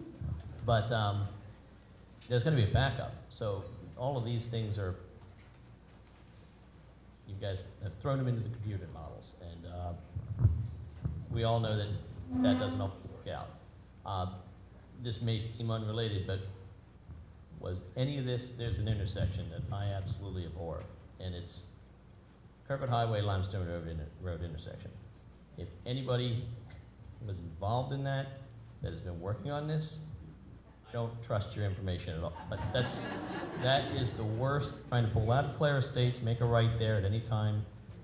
That's what I envision these people having to deal with along Kirkwood Highway, getting out of their neighborhood. They can't, and then you make a right, and then you try to make a left onto Kirkwood Highway from Limestone Road when you're going north on Limestone Road. You can't even get to that left-hand turn signal. It is one of the worst intersections on the planet, and somebody designed that. Somebody thought it was a good idea. And I understand you guys have done a heck of a lot of work on this, and I'm glad you're making it somewhat reversible. But why aren't we waiting and seeing the other information first before we do that? So as Tom and I explained at the beginning, we set up a process with the committees, and this is what came out of the committees. When we went into this originally, when it showed up on our radar and we started talking to the city and Will Mapco about setting up a committee to try to address all these issues, we had no preconceived notions of a Florida T being a recommendation coming out of all this. This is something that the original Cleveland Avenue Committee asked us to address, and so we addressed it. So the information that we're showing is the best of our ability, the analysis and of what the implications of that would be, and we've tried to answer the dozens and dozens of questions that came along with that. And we see some positive behind this, but we're not pushing it either. So not doing it also has implications. As again, there's a certain amount of delay out there today. There's congestion, there's safety issues. So that is, for the council to decide. So as we've talked about in the previous meetings and back to the committee meetings, Tom alluded to it earlier as well. We had kind of the menu of items. The council has approved the rest of the menu except for this is the main one left, and then the Hawk being the tail end if that comes about. So if this is voted down, that is exactly what will happen. We'll pack it up and again, it could conceivably come back in the future, or it just never comes back. The other part you were asking about was reversing it. So ultimately, officially, anything we do to the roads, in the state roads in the city, there needs to be agreement between the city and the state. So when we are doing a state project, the way state code is written is that we need to enter an agreement with the city on every state project we do, and we basically were jointly agreeing on what we're doing. So that'll happen for this project when we get to final plans, just the paving job, even the paving. We'll have basically we prepare it. You all, Tom, I don't know if you sign it or if the mayor signs it, I'm not sure, but somebody signs off on it's called a town agreement, it's a city agreement, whatever. And so we jointly agree. So the removal would be similar. We would have to jointly agree. Thank you very much. Moving on to Councilman Chapman, please. At this point, I don't have any outstanding questions, so that may change after public comment. Thank you. Markham? Thank you, Your Honor. I just want to reiterate, the council has already approved every recommendation from the task force, which was a committee of residents and business owners within the state. And Cleveland Avenue is in my district. So far they've had parking removed, and Market Avenue will lose its outbound traffic. So I want to do a little comparison to Market for just a minute. Are there any churches, schools, or businesses back in this area that would drive traffic more in the future? I couldn't find any. I want somebody to confirm that. So. I'm sorry, we couldn't hear you. It's kind of Churches, schools, businesses, or any potentials for back in this area? that are in the neighborhood? Yes, in that area that serves Woodlawn. Not that I'm aware of. Okay. You asked, there was a question about warrants, and I know anyway there doesn't qualify. How many traffic lights does this area qualify? And you know I asked because the bank traffic and Possum Park and residents not being able to get their traffic lights. So how many warrants, or how many lights does this qualify? Is it one? Is it two? There's no straight technical answer to that. For a development of this size, normally it would be one. One? Okay. It's really, you have to look at everyone on a case-by-case basis, what the traffic volume is on the adjoining street, what the street network is, what other access points there are. So there's not a straight answer, but I'm kind of going out on a limb here and saying that something of this size, you'd normally have one traffic signal. Okay. So The kind of the gist of the traffic generation projections that we did for the neighborhood is that if you put that into the context of a traffic impact study, that you would not allow a fourth signal phase here at this intersection if the neighborhood just came in because of the level of service implications. okay. Whereas at Anna Way, that is where the appropriate place to serve a neighborhood of that size would be.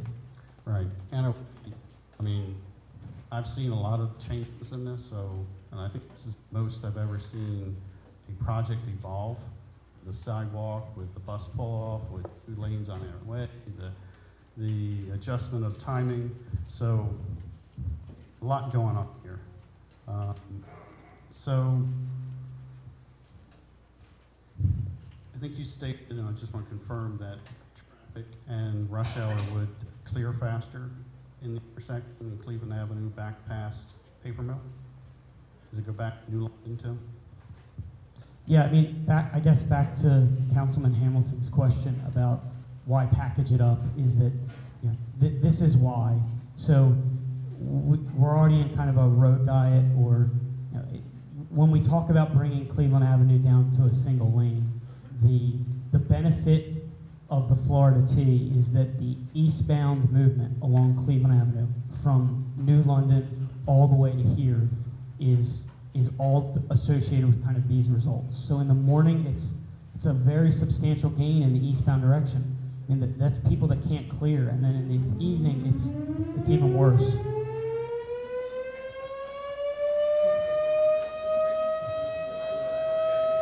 For this to clear. Sorry.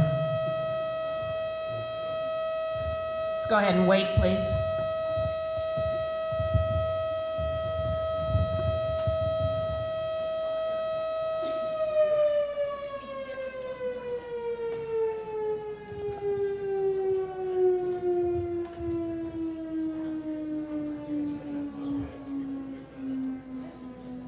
Go. Always there was a second call, but anyway. Paul. So would rush hour traffic actually be shorter time frame? I think we're going to see comparable improvements along Cleveland Avenue from a travel time standpoint as well. When you package that with eliminating Margaret Street and the fifth leg at Paper Mill at that signal, plus kind of the getting rid of the snowball effect that occurs. I mean, a delay of this size will extend from 4 p.m. to 6:30 p.m. It's that significant of a delay that it just kind of it clamps the end of the hose, just like in the northbound direction. So I sorry to beat a dead horse here, Councilman Hamilton, but it makes sense as part of the whole package. So early on, there was peak numbers that were generated during rush hour traffic.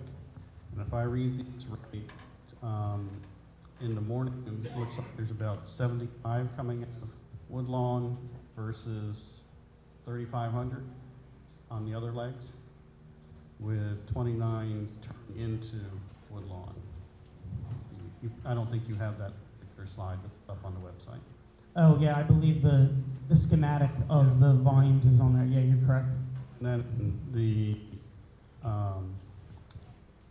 PM, there's actually 60 versus 3,800.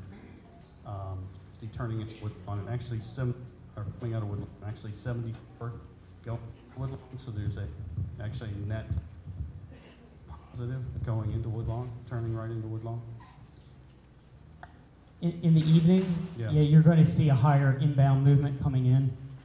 But yeah, the numbers that you're speaking to, the schematic that's on the task force website, I mean, it's generally consistent with what we're seeing here in terms of the big picture, how much traffic is on the other three legs relative to Woodlawn. That's at the peak hour level. This is kind of at the daily level. But I don't have that schematic in front of me. I Okay, apologize. all right, because I'm just comparing it to Margaret, and Margaret actually has 89 exiting in the PM, so it's actually, those people be routed to paper mill, so I'm trying to, that's really, I'm just trying to make a comparison that Margaret actually is a heavier used in the afternoon than Woodlawn is. Yeah, I think that has to do with the fact that Margaret Street gets a pull from the office complexes that are next to Timothy's. Yeah, So it's about 700 pieces or so. correct, and that drives more than, so in the evening, a facility like that from a trip generation standpoint is going to get an exit type of pull, whereas a residential community is going to get more of an inbound pull to return home during the evening. But you're right, I mean, they're comparable numbers, but you know, it's, So, I guess what I'd always for a time of day solution, and I know concrete doesn't move. I don't understand why we can't gate this and then during the rush hours and let them go during the other time. That would solve a lot of the exit questions. I mean, I know it's something delicate, probably isn't it, but the railroads do it all the time. And you have something similar, but probably my biggest issue is the disparity on the wait times for people that are coming to elections. A lot of my residents go through that. So, hammer me for your issue. Is there a way to do it? I mean, theoretically, you could omit the phase, and that's kind of what this slide hits on, is that during the evening rush hour, if we did a electronic version of a gate, meaning we did not provide those 12 seconds, what would happen? Without the geometrics of the Florida T, so you would leave the footprint exactly the same. What that looks like are these numbers here.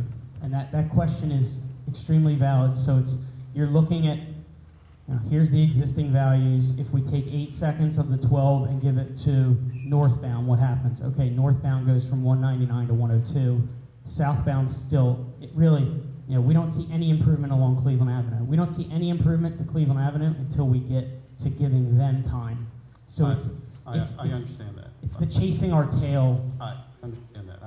I cannot get my mind wrapped around why we can't do a full with a gated system, where you allow the green light through the rush hour. And I know you're frowning, but it stops a lot of other issues that people don't have to deal with it. So I was pondering. Sorry, sorry for the facial expression. I mean, the main aspect and the main feature of the Florida T is the channelization. So it's then a matter of how do you get this left turn traffic to come in without side swiping if we don't have any sort of physical divider.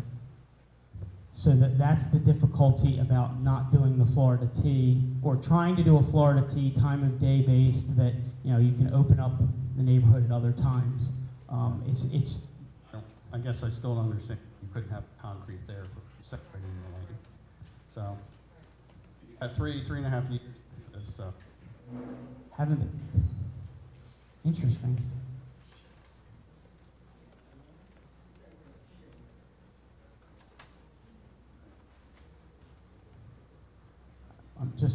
I've never presented it to you before, but I'm just contemplating how you would. Time-based solutions for. I'll sketch it out. No, I'm not an engineer. I'll just, any other questions I have while you for that? We definitely have to think extremely outside the box as to how you would make that function, and at times, the crux of the matter is if this is under signal control, the numbers indicate that we need 2 left turn lanes and 2 through lanes. So that's why presently the middle lane is a shared through left. It's just so that I don't know how sometimes we would still allow this middle lane to come through if the concrete is present, is what I'm struggling with on the fly. I mean, you would have to remove the circular, or the arc there, because the people would still have to come out of Woodlawn at some point in time. But you could still concrete down further, so it's separated people fighting each other.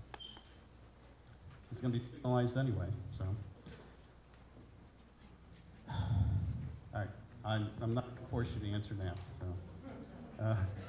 so.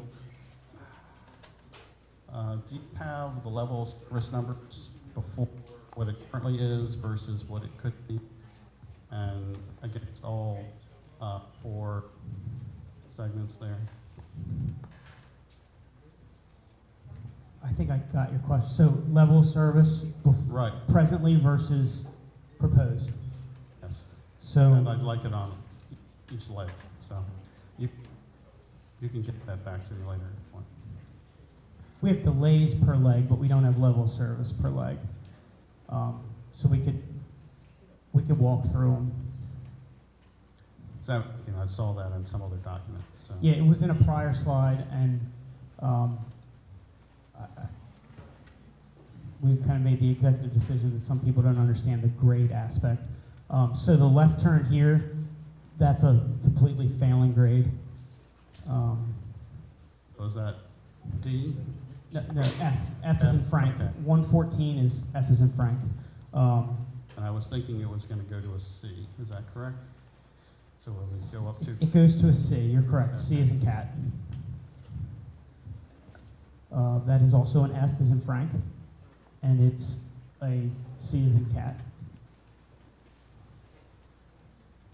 That is an F is in Frank, A is in apple. F is in Frank, A is in apple. I don't know, I did not memorize. D to a C. D is in David. That leaves Woodlawn, so, Sorry? Woodlawn? Woodlawn? Yeah, is that A service or at the? Woodlawn's level of service is an F. F is in Frank. Oh, it's an F too? Yeah, and it has its delay is based on the overall cycle length. So Okay. it has like a 98-second delay, but it's 150-second cycle length. So it means that they clear, but they just don't have much time. So it's F is in Frank. At Anna, I believe it's C is in cat. Okay, thank you. Even after we divert. Do you want me to continue through? Okay. Good. All right, go ahead and open comment. So we have a stand here. We'll soon have a microphone. When your name is called, please come forward to the stand with a microphone on it. Please, your name and your address and or your district. And if you're not living in the city of Newark, please say that you're a non-resident. Remember that we are recording this, so it's important that you speak into the microphone. And I will begin with Elizabeth Eldridge. Hi, good evening. My concerns are, I travel Cleveland Avenue during rush hour traffic, and right now, I can turn left onto Capitol Trail and get in the right-hand lane so that I can safely turn into my development. With this, I now have to turn into the left lane and then figure out how to move to the right lane with traffic barreling past me, because people in that lane, they might slow down while that barrier's there. As soon as the end of that barrier, they're moving into the right lane and they're all over the place. So my safety is at risk trying to get into the development after making that turn. The second one, bad weather. At all costs, I do not go down Dillwyn or Anna Way. It is snowing because that road is treacherous. It is icy. And they say, oh, well, we'll sand it and everything. No, during the day it melts, overnight it freezes. It is treacherous. I always go out Woodlawn, whether I'm turning left or right. And I have to come all the way through Windy Hills and around to get there. But for my safety, that's what I do. I do not go down that hill. I've been living there over 40 years. I know, don't go down that hill when it's icy. So it's a safety concern for me. Also, if I have to go up and make a U-turn at Main Street, I can make the U-turn, it's okay. But now I have to watch all that traffic coming around the turn there, okay? I have to watch all that. I now have to watch people going into the hotel, people coming out of the hotel. And it is not safe to make a U-turn there now the way it is, because I have to do it a couple times. It's not safe to do it. And my question would be, if we're all talking about rush hour from 4 to 6 o'clock in the afternoon, why not just make that a red light at Woodlawn from 4 in the afternoon to 6? You can't turn left, and the rest of the time, let us turn left. Thank you, Elizabeth. Paul, please refrain from applause. It's going to make the meeting last that much longer. I would appreciate it. Paul Eldridge, please.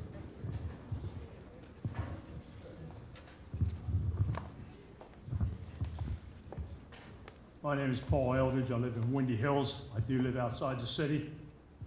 And I guess my big concern is U-turn at Main Street.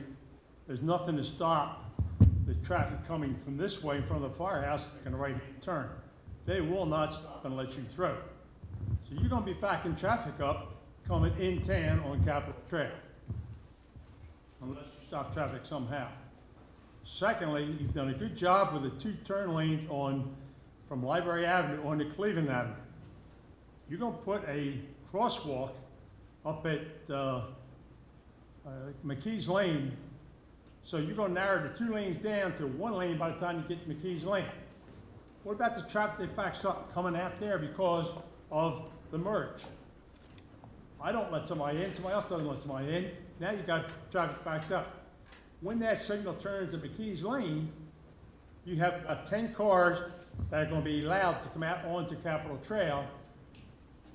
The rest of the traffic, the only traffic that's going to be moving is the ones that are coming to the right on Library Avenue. So then again, you're stopping traffic at McKees Lane.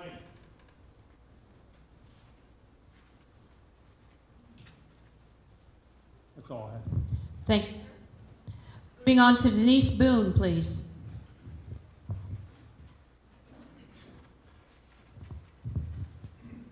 Denise Boone, Windy Hills, District 2. You could go a little bit closer to the microphone. Oh, sorry. You can move I it. don't want to be too loud. Thank you for being here and listening to us, and thank you for all your research and your theories. And theories are great until they're implemented with real humans. I've lived there for 19 years and have experienced all in and out ways. One reason we don't utilize Anna Way often is because for the 19 years I've lived there, we have asked to have that light changed.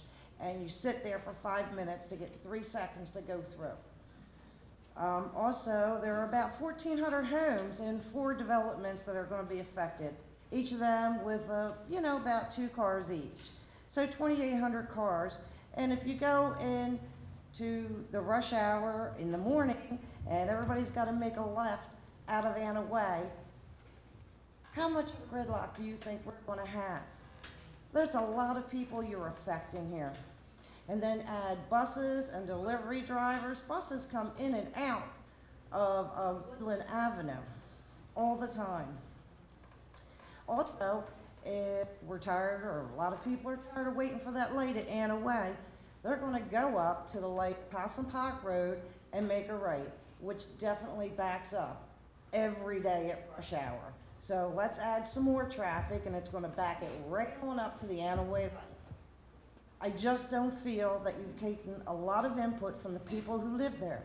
We are willing to work with everybody, but just don't cut us off.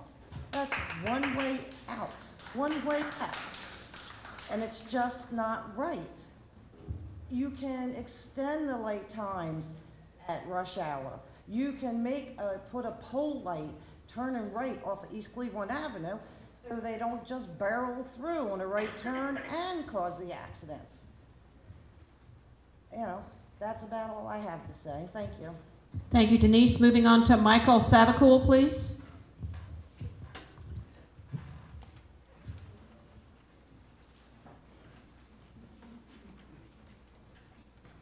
Mike Savakul, District 2. Thank you, everybody, for putting this meeting together. Matt, appreciate the talk we had last week. It was very informative. I appreciate seeing you again here tonight. Go to the mic, please, if that's helpful. Really, it's... Hear me now? Okay. I just wanted to ask this council and the mayor if you guys had a chance to review the links that I sent you earlier this week that gave you links to satellite imagery of different Seagull intersections, which AKA the Florida T. And if you looked at the 3 key things that I kind of pointed out to you within that email, we're looking at the terrain, visibility, and the residential aspects of where those intersections are placed. Because every one that I've looked at does not have the 20 driveways, does not have the 6 cross streets that are coming in downstream of where one of these intersections is, especially for the continuous flow direction of traffic. I just bought my house 2 years ago, probably one of the newest residents in the room. It was not a decision I made lightly. I sat on Orchard Lane for probably about 3 weeks. I'd go up there at night, directly from work, just to see what the traffic was like, knowing the only way in or out of my property was to be making a right-hand turn or a left-hand turn in with the flow of traffic on Capitol Trail there. Knowing that that light was there, seeing breaks in traffic on the regular was one of the key reasons that I even put the bid in on the house. And since then, I've done probably about $10,000, $15,000 worth of improvements to that property to make it more livable. So it's just, it seems, I get all the benefits, but quite frankly, I'm going to sit in traffic for an extra 5-6 minutes because I'm directly affected by all that stuff to each night when I'm home from work. I'm happy to sit in the traffic and I shrug my shoulders with everybody on their phones, not paying attention to the driving, which is the bigger issue, not trying to put a fix in that isn't going to fix that. Thank you. Thank you, Michael. Moving on to Nancy Bailey, please.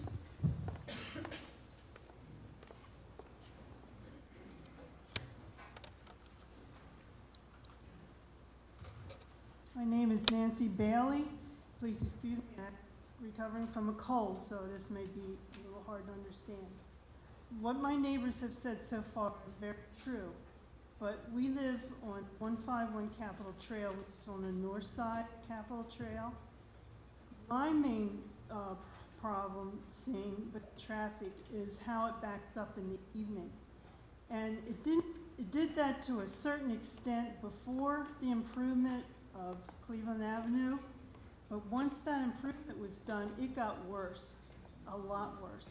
It was as if the lights weren't coordinated enough to allow the traffic to flow better.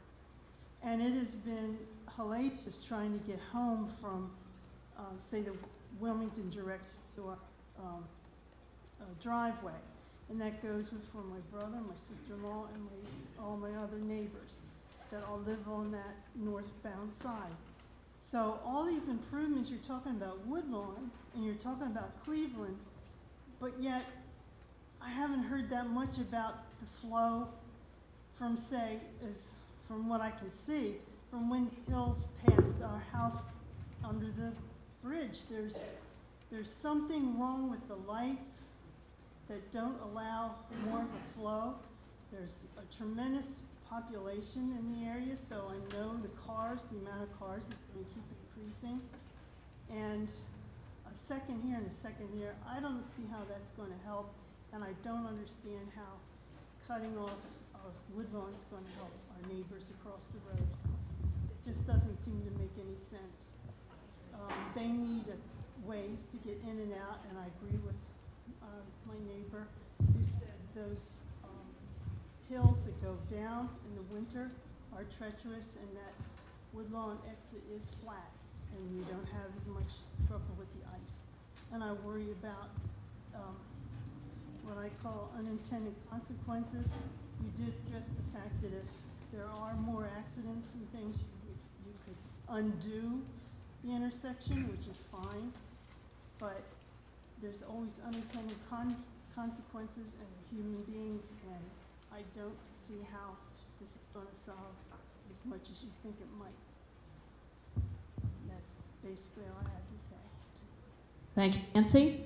Move on to Michelle Kelly, please.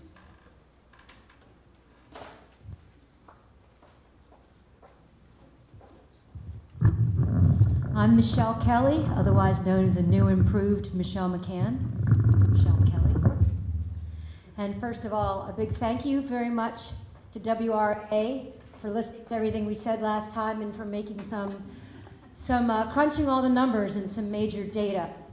You know, each one of us, all of us here in this room have had to make our peace.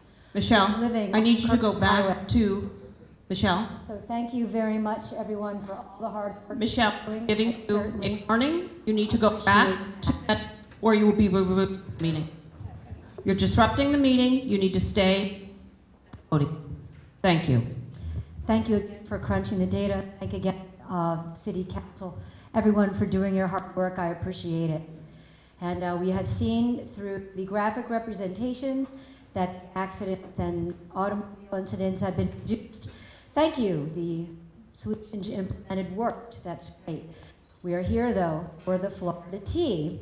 Around the year 2010 or so, when Kirkwood Highway was resurfaced at that time, the traffic lights were changed, signal duration and direction, creating a problem that persists to this day. The daily backups exist because the traffic signal on east and westbound Kirkwood Highway, that's under the Train Bridge intersection, does not allow traffic to flow both ways simultaneously. That was not the case prior to the approximately 2010 Kirkwood Highway resurfacing project. So consider this. During the afternoon peak rush hour, traffic flow from Route 2 on Cleveland Avenue is stopped for the duration while the other traffic is flowing. So eastbound and westbound literally stop. The light is red. Why? Standing there timing it, it's red for approximately 30 seconds, about mid-morning. And that's interesting because your slide showed that 20,000 trips a day go through this light, and to alleviate the traffic backup, the governing body here is ready to approve the Florida T at Woodlawn Avenue. This would actually eliminate the 10-second Woodlawn traffic light duration that only occurs when there are cars that actually trip the signal. So now consider this. The solution is taking a small, tight intersection, introducing a new concrete island and making it even smaller. The pedestrian crosswalk signal will take significantly longer than the 10-second Woodlawn traffic light duration. So, very, very simply,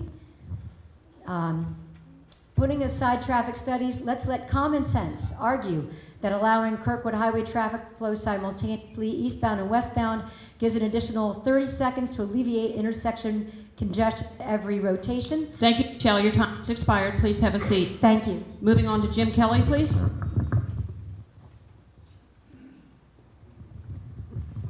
Thank you. Jim Kelly, 314 Capitol Trail.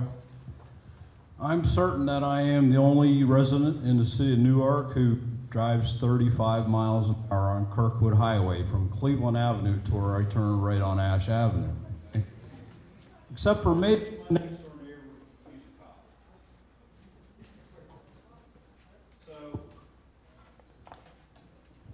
So Not working? Oh, there we go, okay. So that's one thing, but the traffic coming up behind me as I slow down to turn onto Ash Avenue is pretty aggressive. What's even worse, though, is trying to turn onto Kirkwood Highway from Ash Avenue, take a right turn. The only time you can make that turn safely is when there's a gap in the traffic, when the light at Cleveland Avenue is red. So I can't possibly see how that's going to prove with any all green heading north.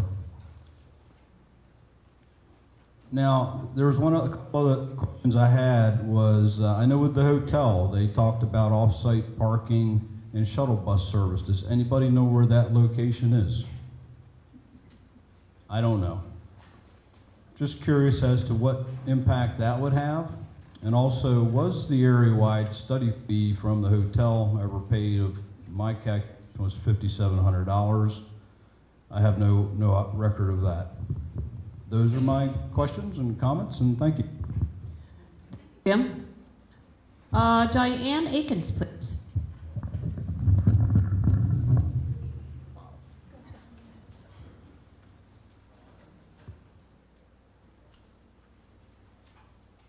Hello, I'm Diane Akins, and I live at 107 Trout Stream Drive in Lawrence Glen. I oppose the installation of a Florida T. I'm concerned regarding the safety of the residents. We are now going to be asked to go down and make a U-turn at the intersection of 273 and Capitol Trail, which has more traffic congestion and will increase time on our commute to go east. Also, we're going to have the hotel and more increased congestion. Also, going east on Capitol Trail, we're going to have to quickly try to get to the left lane so we can make a U-turn at Anna's Way to go back to our homes. Another issue is this bus pull-off. That's going to be an accident waiting to happen because with the constant flow of traffic and the bus is going to try to get in, and I can see accidents happening there. Also, the people in Windy Hills on that side getting out of their driveways, that's going to be an issue, and there can be some more accidents there. So these are safety issues and concerns that I have. Right? Thank you for being here tonight, Diane. Todd Ruckel, please. Thank you, Mayor and Council. I've had two people seat time, Joe McGinnis and Merrill. So Joe McGinnis and Merrill, please raise your hands. Thank you. Go ahead, Todd. All right, before I do my prepared remarks, I just want to ask a couple questions. Do you need the Florida T to complete the approval project that City Council approved? Do you need the Florida T to do that? No. Okay. Am I also clear to say that it was the Cleveland Avenue, the 14 people on that committee that kind of made you do the Florida T, or wanted, or the idea for you to do it? You didn't come up with the idea on your own. The idea has been out there for years, like we talked about in the beginning. We did not, my recollection was we did not present it as an idea to the committee. That through conversations with the committee about traffic congestion at this location, it was generated through that process. It wasn't something that we presented and said we want to do this. It was generated through the committee. I don't remember exactly how it came up, but it wasn't something we came in predisposed towards. Okay. How many of those accidents, I've seen it greatly reduced from 2015, how many of those were fatal accidents?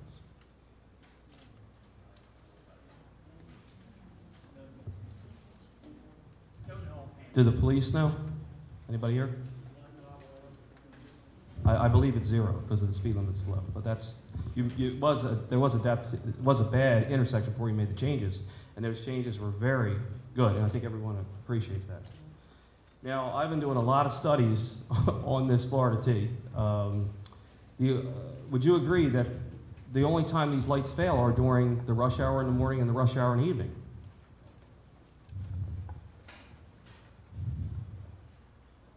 It's not just an hour anymore. It's several hours. When they fail in the evening, they reach a F as in Frank type of grade, probably toward the tail end of 3 o'clock into 4 o'clock, and then it's several hours of a failing grade. And Right, but out of a general day, you're talking maybe 3 to 4 hours out of the day where this is a failure. That's what this is all about, those 3 to 4 hours a day. That and the crash trends that are consistent throughout kind of the entire Which day have- along the corridor. Which have been greatly reduced since the changes in 2015.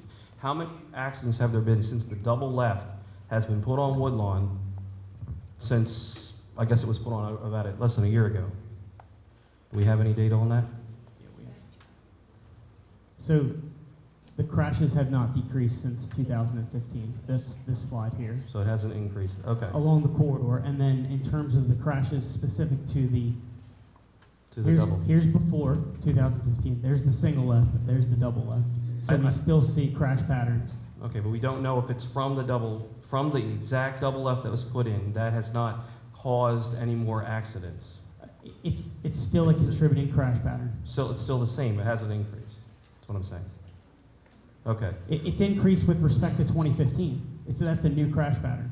So before, in that instance, we had 2 eastbound right That's turns. Cleveland Avenue. We had 2 eastbound right turns versus westbound left turns. So you have 2 accidents in a year. No, this is prior to 2015. So that's Right, just January of 2000. I'm just getting frustrated. It's from the time the double left was put in, how many accidents have taken place? That's this slide. So you're talking, what is that? 3, 5, 7 to 12, 13 accidents, and we have 20,000 occurrences a day that go through there. That's what you're saying? 50,000? Okay. All right, we don't have an issue. That's what this means. All right, we have no fatal crashes. Florida T, what was the other thing? What is it going to cost the taxpayers to reverse this if you do put it in? How much are you talking about? Don't know offhand. All right, so it's cost $300,000 to put it in. It would probably be a little less, but you're talking hundreds of thousands of dollars to make the change. You would at least give me a range. I would say that's a fair range, is that it would be less than the install, but it would be in the hundreds of thousands. Okay, we also do have a business over there. It's Kirk Flowers, Councilman Markham, and a lot of people do use that in the area. Good evening, Mayor and Council. Todd Ruckel, District 2. I'm one of the 3 team leads for the largest real estate team in Delaware for Berkshire Hathaway Home Services. A real estate expert, I want to discuss the term called external obsolescence. This term means something not on the property that is negatively affecting the property values. Could be a home on a main road, it could be noise pollution, a water tower, high power tension lines. We're only having 1 exit for over 1,000 homes in over a 4-mile radius. It is my expert opinion that if this exit is taken away, the homes will depreciate between 5 and 10%. With over 1,000 homes affected, an average sale price of $250,000, the homeowner losses of equity will be between $12.5 and $25 million. There is no question that this is a taking by the government. After a class action lawsuit filed in federal court and the homeowners will win the case, the city of Newark and the state of Delaware will need to compensate each homeowner, and I want to be clear, it's not just the right side, it's going to be the left side. Loris Glen, Stafford 1, Stafford 2, Windy Hills, Prestwick Farms, Lumbrook, Gilberti Lane, and all homes on the side of Kirkwood Highway, which ultimately will have to be paid back by the Delaware taxpayers. The next issue is police and ambulance response. Aetna confirmed ambulance will go right to Christiana Hospital. However, in cases of trauma for children accidents, the ambulances will go down Woodlawn and out 273 to 95 to AI DuPont Hospital. When my daughter was attacked, this was the exact route the driver took. God forbid if a police officer is in Lumbrook and a call comes out of a mass shooting in Newark Charter or Elkton Road, the intersection will be completely unsafe for police to go lights and sirens trying to go out the in lane on Woodlawn. And you can see that through the barriers that they're putting up. They will need to go down Anaway, which will add almost 3 miles to a response time. This will add many minutes to a scene where every second matters. The next topic is who pays for the roads. As you may be aware, every driver pays for a significant significant Delaware and federal pays a significant Delaware and federal tax to support the creation and maintenance of the roads. Now, our founding fathers fought against taxation without representation. Now, ironically, we've come full circle. Now we have representation without taxation. There's not one proposal on the table to tax the cyclists for their fair share of the roads for this bike path. It will be the driving supermajority paying for a bike path that the vocal minority is screaming for. Finally, I want to talk as a neighbor who has lived in the neighborhood from 1996 on Adeline Avenue. I want you all to envision you are at Woodlawn and Cleveland Light and you're in your car. This is the gateway to all of Newark for the affected neighborhoods. Now pretend you're a human body. Your head is looking out toward Cleveland Avenue. You know you can go straight and go to Pennsylvania or Maryland. Your left arm can go to Main Street. It can go to 72 toward the beach. Or it can make a left and go to 273 to get to 95. Your right arm goes to Wilmington. So this proposal will cut off your left arm, it'll cut off your head, and all you have is your right arm, and right is going to go right. They will not go to support the businesses on Main Street. They will not support the businesses on Cleveland Avenue. They will not support the city that does not want them to be a part of it, since you are taking their gateway away. So to sum this up, please do not take the millions of dollars in equity away from these homeowners. Please do not dramatically increase the police, fire, and ambulance response times, which may cost our neighbors' lives. Please do not represent the cyclist minority over the driving supermajority, and let your neighbors know you care about them and want them to be part of the city. Please let them keep their left arm, and their head. Please let them know you're worth more than a bike path and 12 seconds. Show them you are part of the Newark neighborhood. Thank you. Thank you. Maria Ruckel, please.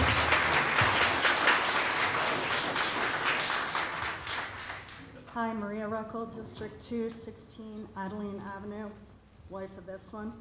I too am a realtor for Berkshire Hathaway Home Services for the last 14 years.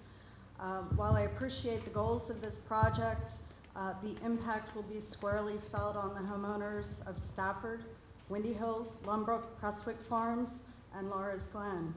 And that is negatively affecting voting, tax-paying homeowners in these Newark neighborhoods. Not all these other people that drive through Newark. You know, and property values, it was brought up by this gentleman.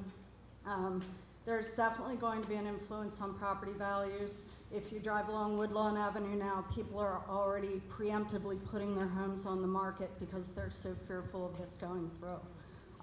Most definitely traffic. When you have small children, all that traffic running past your house definitely has an impact. One egress going westbound out of a neighborhood is insane. As a resident, I drive this stretch. I drive out of there every single day, multiple times a day. When this was first announced, I said, okay, I'm going to see how bad it is. I went out and away for a few days just trying to see. I'd go out that light and I would sit because it was backed up past the light when the signal would turn. And I would invariably sit a couple cycles waiting until the traffic going into Newark would change.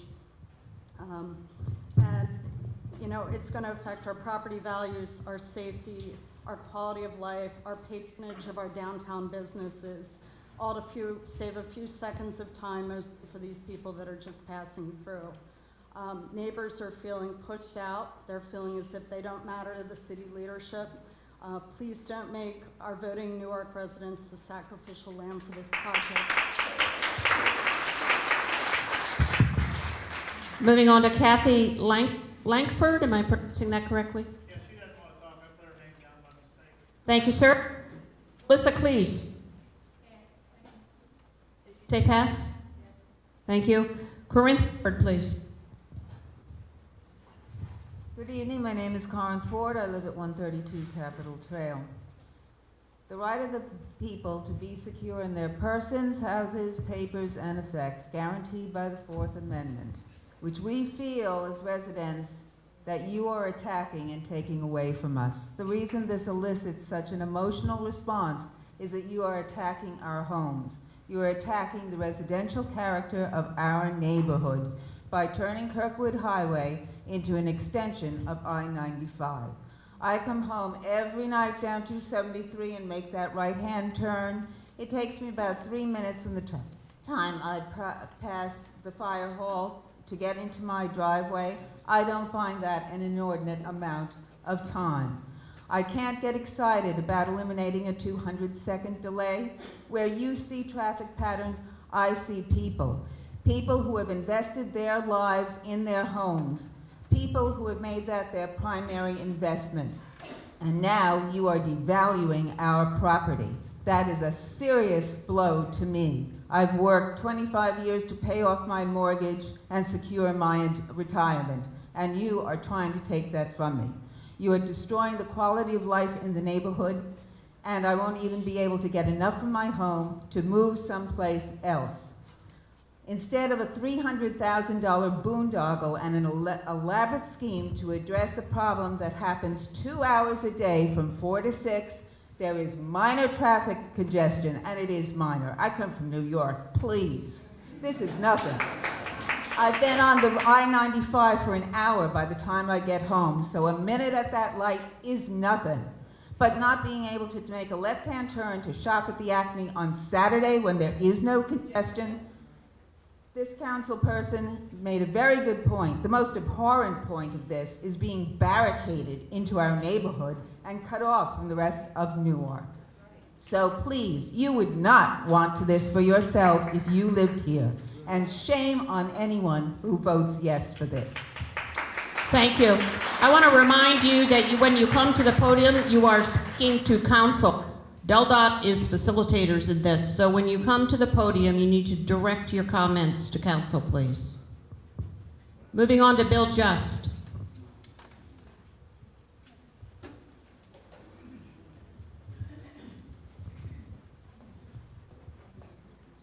My name is Bill Just. I live at 501 Woodlawn Avenue at the corner of Woodlawn and Elm. I've been a resident there since 1966, January. I'd like to address something that hasn't been discussed, at least as I've heard it. From the standpoint of Spring Hill Suites, I see rights in and rights out on 273, rights in and rights out on Kirkwood Highway. So that means people will be entering Spring Hill coming from the east or coming from the south.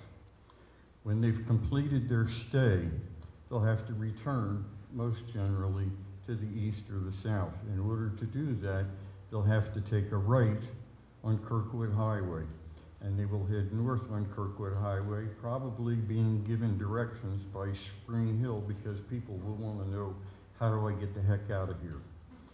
So they'll be directed to go down option 1, 2 lights, and do a U-turn at Anna's Way and come back the other direction. Option 2, go down to 2 lights, Anna's Way, take a right, go up about 100 yards, do a U-turn, come back down to Anna's Way, take a left, and head back into town. The third option, which I believe people will ultimately discover, is just go 1 light, turn right on Woodlawn Avenue, go down 2/3 of a mile, take a quick left, another left onto Anna's Way, and come back. This is going to dramatically increase traffic on Woodlawn Avenue from people exiting not only the restaurant, but residents, temporary residents for Spring Hill. I was directly involved with the initiative to try to stop Woodlawn Avenue being connected to Windy Hills a number of years ago. We were overruled on that. Windy Hills wanted their light, our area wanted its light. I ask you not to overrule the will of the people in this case. There have been a lot of good arguments presented, but every time you turn to a situation created by the presence of Spring Hill Suites, it's a negative for the residents on Capitol Trail and on Woodlawn Avenue. Thank you. Thank you, Bill. John Mayer?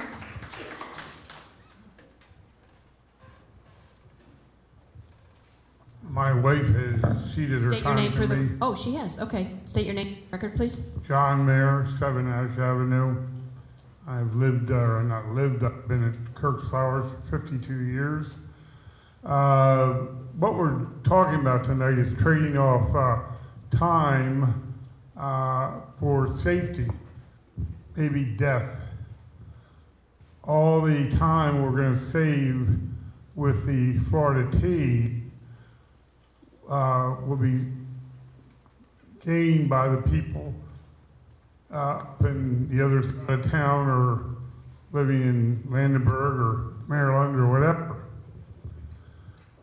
The time lost will be by all the people in the 3 neighborhoods doing U-turns, going a quarter mile other way, this way, that way.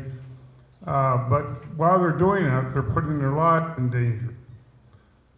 If you don't believe me, tonight on the way home, the City of Newark Police, one of their favorite spots to set up their radar is right on the Kirkwood Highway. They can catch probably every person going up the Kirkwood Highway. And with a continuous green, it just gives them a running start. So now they're going to be flying along even faster, and the people trying to get out of their driveways, or not necessarily even out of their driveways, out of Ash Avenue, out of Orchard, all those streets, you better be quick or you might be dead. And now if you live on the westbound Kirkwood Highway and you want to make a U-turn, you've got to go into by the post office right out here and try to make a U-turn in a area where you'll probably get hit. You better not have a big car or big truck or anything with a trailer on it and try to make this U-turn out here. There's a real good chance you get hit. So you'll probably go up to Pathmark and go into the parking lot there and turn around and come out. That's one thing. So you're inconveniencing everybody that lives in this part of the thing to make everybody happy on that side of town. Now, the big thing is when the accident happens at Anaway, South Dell, when the accident happened there, and living out here, running Kirk for all those years, we've seen some really big accidents happen there. You didn't have that, did you? But when it does happen, and it only takes a few minutes for the traffic on the Kirkwood Highway to back up, and then everybody thinks, here, see that traffic back up, they can get around it by going down Woodlawn. They'll go down Woodlawn and back it up because there'll be no way out. And they can't get up the Kirkwood Highway, they can't get out Woodlawn, the side streets back up. So unless you have a helicopter, you're not going to be able to get anybody who's having a baby, heart attack, or anything else out of that development. So you're trading them off a few seconds, 100 seconds, 200 seconds, whatever it is. You're trading it off for somebody's life or for inconveniencing 3 whole neighborhoods of 1,700 houses so somebody can get home 100 seconds sooner. Think about it. We're going to make those people happy by 100 seconds, and that's going to be between 4 and 6 each day. We've got to live with this 7 days a week, 24/7. Thank you. Thank you, John. Amy Rowe, please.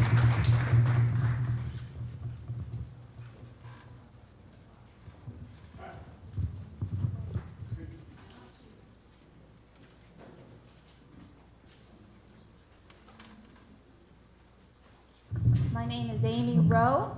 I live in District 4. I served on the Cleveland Avenue Task Force, and I represented the Newark branch NAACP. And I am here about the crosswalk. And I think it is a shame that there was no slide about the crosswalk in this presentation. And I think that it is a shame that no one from DelDOT or the city mentioned the crosswalk until my city councilman brought it up. And I think it is a shame that we have a situation here where the residents that live in the affluent neighborhoods of Woodlawn, etc., were all individually notified by the city about this meeting, but that the city did not bother to notify the residents that live in the affordable housing complex at Alder Creek. That is shameful. And it is also shameful that the city never bothered to notify the members of the task force. And I know that because I am one of them. Now, we are in a situation where we have had a housing development, first public housing and now affordable housing, that has had to cross traffic at Cleveland Avenue for 60 years. People are hit by cars, mothers pushing baby strollers across that traffic, and in order to get a reasonable crosswalk that is at the intersection, and we're all taught to cross the street at the intersection, we need to have the Florida T. This is what we were told at the task force, and this is what we were told tonight. This Florida T should be passed on that reason alone. We need to stop the time when we are discriminating against low-income communities and having them live in very dangerous pedestrian environments. And I am shocked by the behavior that I am seeing here tonight, and I really think that this meeting should have been handled much differently, and that we should be seeing and prioritizing the issue of the crosswalk and pedestrian safety at the Alder Creek Affordable Housing Community. Thank you. Thank you, Amy. Moving on to State Representative Ed Ozinski, please.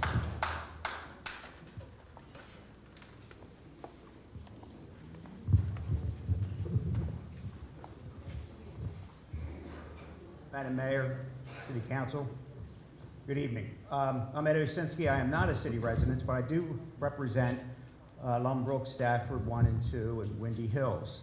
I do ask that you listen to these residents and consider their comments. I am happy that the DelDOT and the city has worked along with many of the residents to answer their questions and prove all the factual data. They've run additional data through our asking, and they've made some changes. And I'm happy to hear that the plan is still conceptual if approved.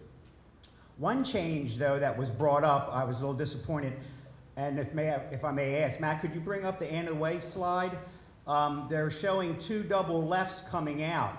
I think it would be imperative if besides just the 2 double lefts coming out of Anna Way, that there would be a dedicated right turn also added to this exit.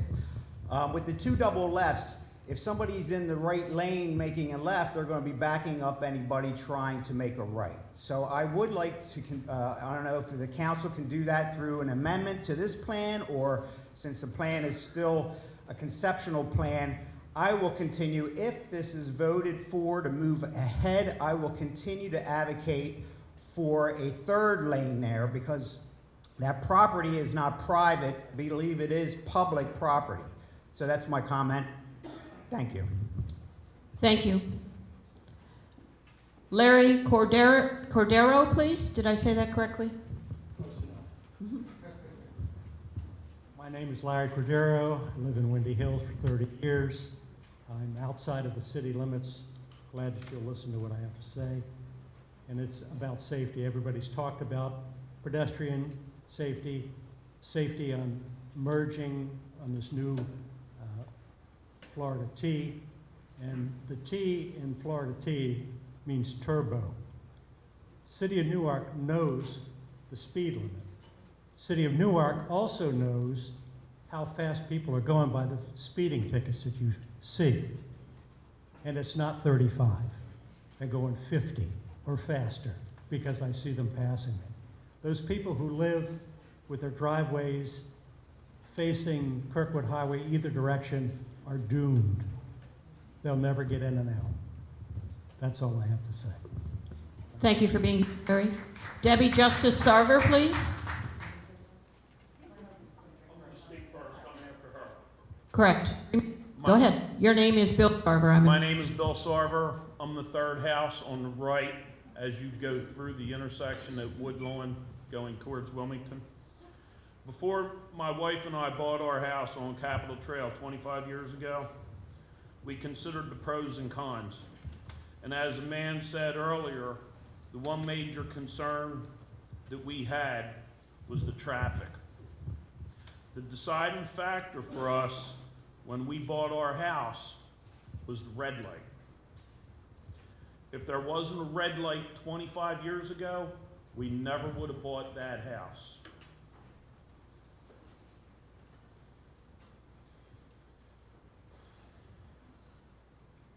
With that being said, over the years, it used to be harder to exit the driveway. The lights used to be, they weren't synchronized like they were now. There was less traffic. When we tried to get out of our driveway, the light was green longer coming out of Newark. There was a green arrow and a green arrow. North and southbound were both green at the same time. Since they synchronized the lights the way that they are now, we have a nice, safe buffer to get out of our driveway. I got to tell you, I'm angry, and I'm really working hard to contain my anger here tonight, okay? We have fewer accidents on our section of the road now. You can check the statistics and you can see. It seemed like every other week someone was being involved in an accident down at Cleveland Avenue and Woodlawn and Capitol Trail, okay? Now there's some accidents. He said they're about the same, but those accidents are due to the cars that are making a right-hand turn coming off of Cleveland Avenue. Because we have a very short window coming off of Woodlawn to make that left. 7 seconds. The accidents that are occurring there now are because of the boneheads that are making a right when they're not supposed to be making that right. I got to tell you, I can't even read from what I have wrote here. I'm so angry. Wait until the night comes when somebody's coming towards that underpass at 50 miles an hour and they hit somebody that's crossing Kirkwood Highway towards Cleveland Avenue. And they knock them out of their shoes and they send them sailing 150 feet in the air. It'll be a miracle if they're not dead when they hit the ground.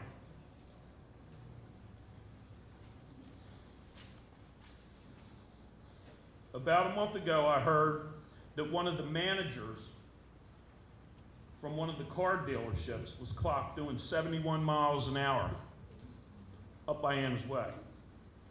Imagine if he was clocked in between Poplar and Orchard, because he was probably doing 100 when he went past there.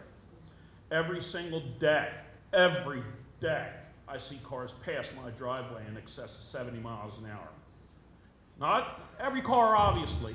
Your time is up. Thank you so much for coming here tonight. Debbie, please.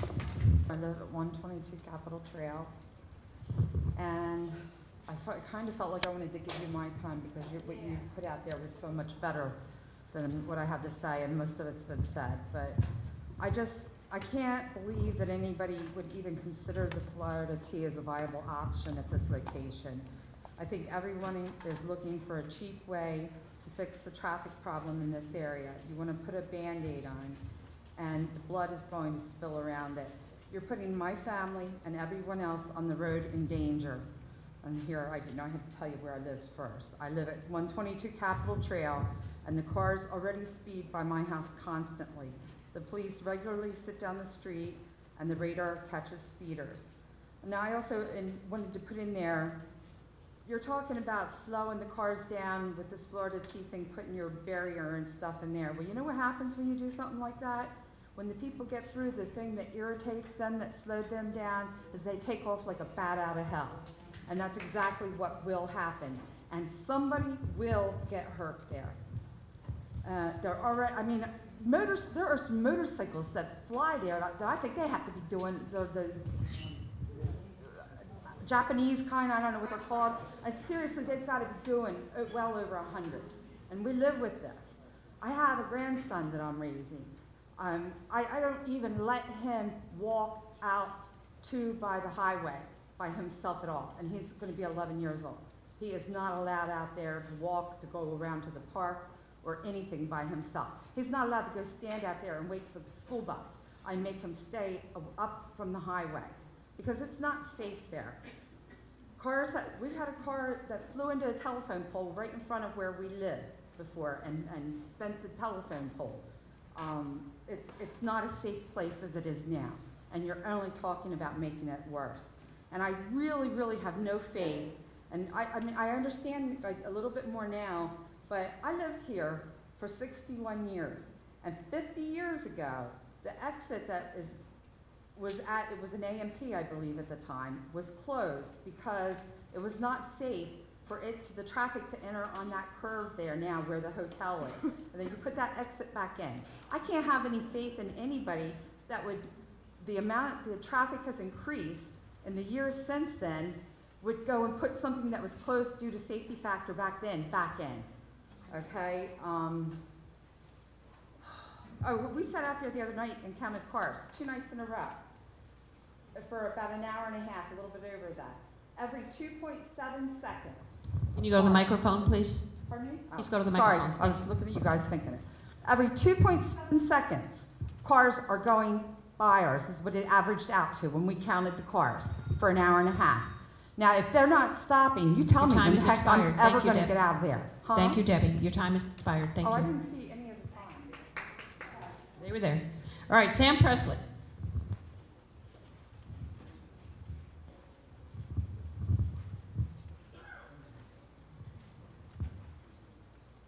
My name is Sam Presley. I live at 201 Capitol Trail. I'm not for this Florida T at all because it helps me not at all. I have to use the jug handle down there to make a turn to go to work. And I use it at least twice a day. And I use both jug handles on each end of the street there, and I live right on Kirkwood Highway, so I'm not for it at all. Thank you. Thank you for being here tonight, Sam. This next name I'm having difficulty reading. Name is Pat.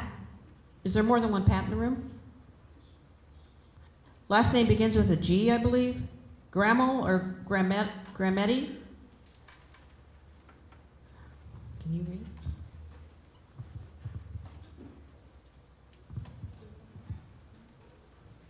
Is there a Gale? G-A-Y-L-E? No Gail or Pat. All right, we will move on then. How about 114 Trout Dream? We're definitely moving on. Alfred, it looks like. Lamb, 301 Capitol Trail. Anyone here from 301 Capitol Trail? All right, we will move on. Tom Parkins, please. Tom Parkins. I'm also on the City Traffic Committee, been there for a decade and served on the Cleveland Avenue Task Force. And I thank you for your time tonight and making this a special meeting.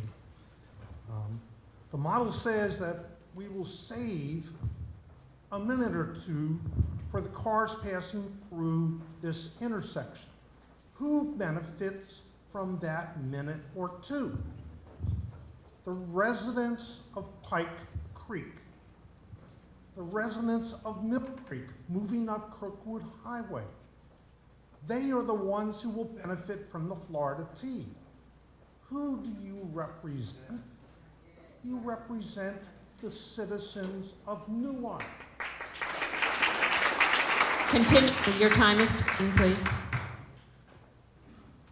So you have to take into consideration who will benefit from that Florida T. I would like to also point out two things that have not fully been addressed here tonight. Mr. Buckley did a fine job. The U-turn there at the post office. He showed the cars and an ambulance. But what about delivery trucks? What about school buses who have to make that no longer can make that left into Woodlawn Avenue, now they will have to make a U-turn at the post office. A school bus is not going to be able to do that. Delivery trucks are not going to be able to do that. Pedestrian crossing at Woodlawn. This pedestrian crossing is dangerous. Matt, maybe, I don't know if you can flip back to the Florida T picture there, but take somebody crossing over from Lumbrook into, wanting to go where? To McDonald's, to Main Street. What do we have to do now? Well, currently, right now, there's just a single crossing parallel to the bridge. Now you have to go to the island in the middle, then cross over to Porter Chevy, then you have to cross Cleveland Avenue. Our teenagers are not going to do that. They're going to what? Dart right across or try to climb up on the railroad bridge and down. It's an unsafe crossing the way it's designed. Thank you. Thank you, Tom. Tony Longo, please. All right, Yvonne, you make. Tony, are you ceding time or no? We just.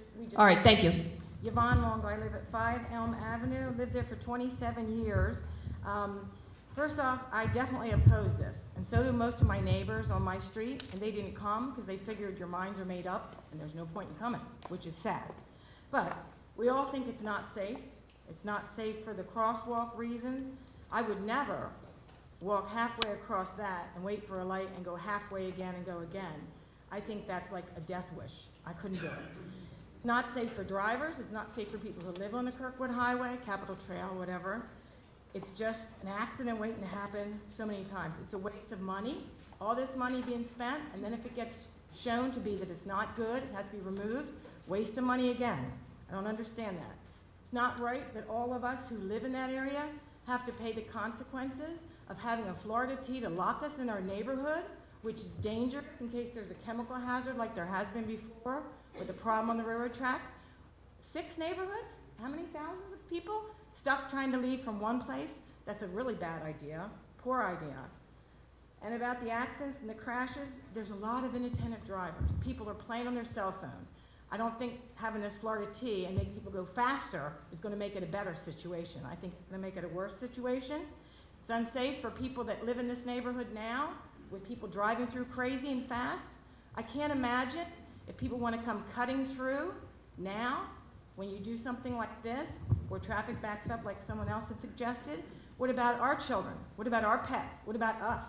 It's more dangerous. This is supposed to be safer. I don't think any of this is safer. Common sense says it's not safer. And also, if this passes, we are the ones who vote for our officials, correct? And we are the ones who patronize Newark. Well, guess what?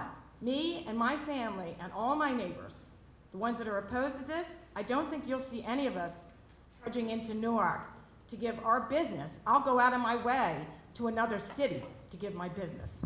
And we will vote. Thank you, Yvonne. Sandy at 107 Avenue, please.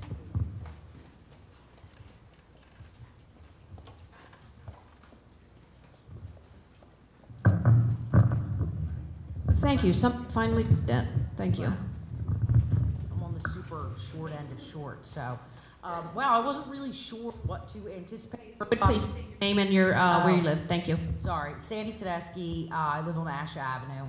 So I come out and I had to check out all the scoop. I heard what he said, and I was kind of like, all right, he's making some good points.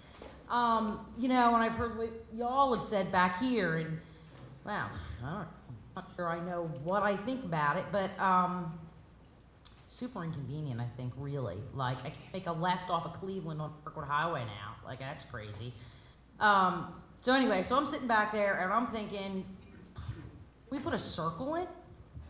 It'll keep everything moving, and we can still make a left. Obviously, that's not going to fit on the footprint that's there, and I don't even think that's a possibility, but that's all I got. Thanks. Thanks, Andy. Chuck at 1 Poplar Avenue, please.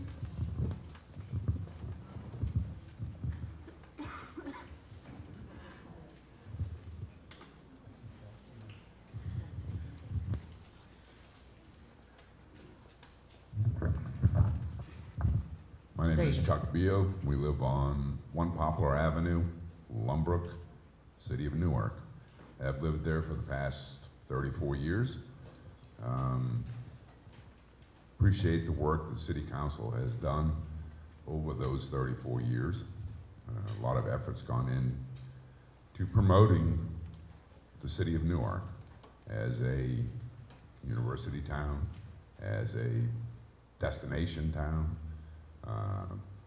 That does not come easy. However, what has resulted in that is an increase in traffic. Throughout the city boundaries, traffic has just increased. Like somebody said, there's a cost for everything. Let's see if I can get this back.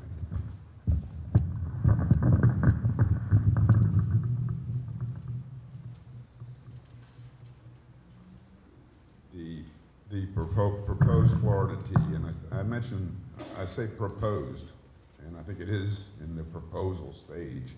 Nothing is being jammed down our throats to make this happen, I don't think. So it is a proposal. I'm against the proposal. My wife's against the proposal.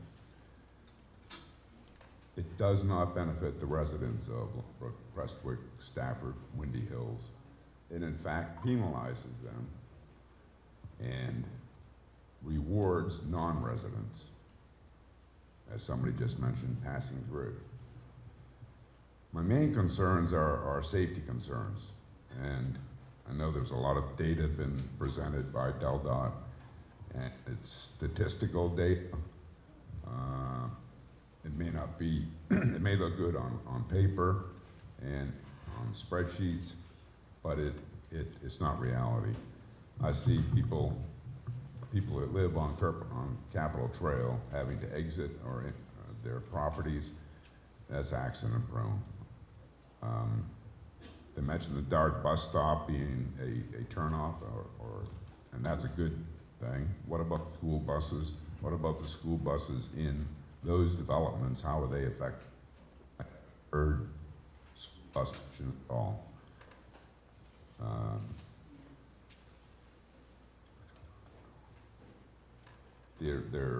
The speed limit enforcement, something that if this goes through, what is the speed limit going to be in that right-hand lane, permanent green? And I guess that's it. Thank you. Thank you, Chuck, for being here. Cheryl Berry, please. Cheryl Berry.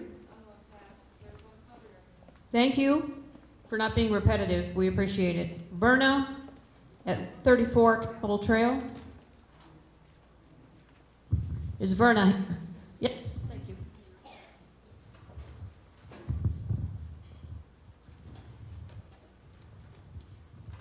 I was a little quick in getting things together. Am I on? You're good. Okay. State your name, please. Verna Garvin, and I'm at 134 Capitol Trail. That's the right side of Capitol Trail. There's a few things. I know everybody is giving some wonderful remarks, and I am not for the Florida T. But I wanted to mention a couple of things that I've researched on. And one, they say that anytime you have an intersection, you're going to have points of conflict. And so that you have to have, it's a safety feature, a safety factor. Intersections are a safety factor, nationally, statewide, and local. The one thing that, well, a couple things I wanted to mention. There's limited site stopping distance as far as this Florida T is concerned. Also, the intersection site distance is substandard, which I think was brought up with one of the people who were here. The Florida T is a step above traditional unsignalized traffic. And it was mentioned in one of the things that I read that Florida T is actually more beneficial in a rural situation, not in this type of situation. And also that in this Florida T, when you look at 273 and you look at Capitol Trail,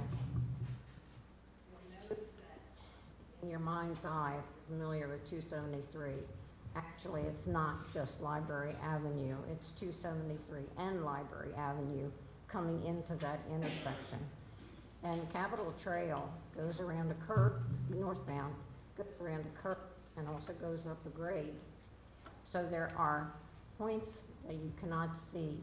And if there's an accident ahead or a pedestrian ahead that darts across the traffic without getting a light or something, that those are human factors that can cause an accident. And a Florida T does not eliminate accidents. It just slows down traffic in one way and speeds it up in another. And the side of the highway that I live on, it is impossible to come out of my driveway, or will be even more so if that flow-through traffic passes my house. People that have to pull in and out of the driveways on the north side of the road, their driveway openings are not wide enough. And this was something that they put in the last time they put in new sidewalks. They are not wide enough for people without stopping to turn into the driveway. So if they have to stop, then you're going to have backed up traffic and problems are going to happen. Thank you. Thank you, Verna. Bridget Murray.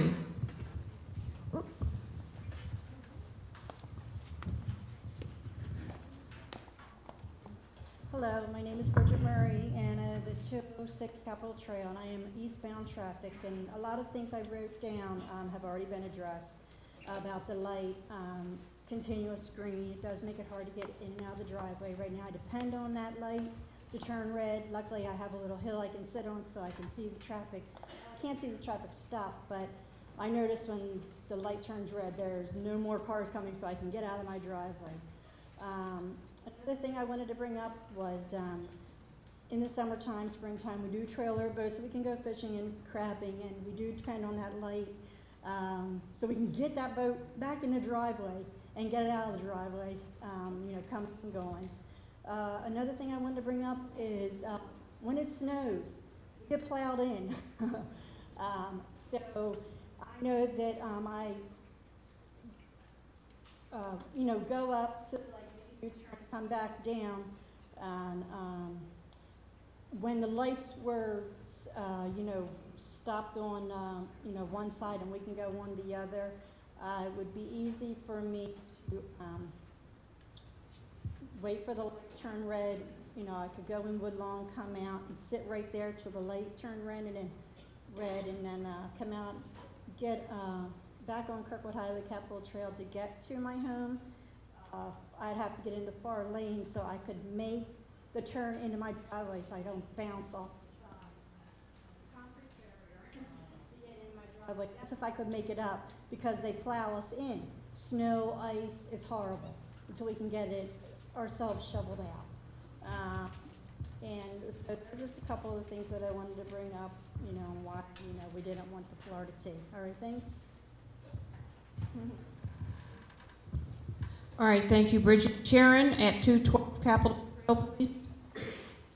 You're passing. Thank you. Jack Carpenter at 16 Adeline. Oh, I'm sorry. Yep. Jack Carpenter. Grew up on Adeline Avenue in the city. Currently live outside the city. So grew up in Stafford. You know, I use this exit but always go out this exit. The first thing I have to say is a comment earlier about how we're, you know, this is an affluent neighborhood. This isn't Greenville. We're working class. We're here. This, you know, what does that have to do with strangling our access out of our neighborhoods and our safety? Another point I would have to make is I really don't think that, you know, if we block off this exit, that people are going to go to Newark we could easily go so many other places and not have to deal with this, and not have to make all these U-turns, and, you know, why am I gonna go to Main Street? There's so many places I can go up and down Kirkwood Highway. The cost, many people have made the point that, you know, we don't even know what the impact of what we've already done and we've already agreed upon what that's going to have. Why are we going to spend $500,000? And then if we have to reverse it, what are we going to spend, another $250,000? You know, we have to pay for this as taxpayers. I don't see the benefit of this in that aspect. And the values of the neighborhood, as my mother and stepfather have said, the values of the neighborhood will be affected. I've owned 2 properties in Stafford and recently sold both of them. And I've already had complaints about what's going to happen here. We had originally another agent that we work with. They're already moving out of Windy Hills because they are worried if this passes, value is going to go down. So that's it. I appreciate your time. Thank you, Jack. Ray Watts.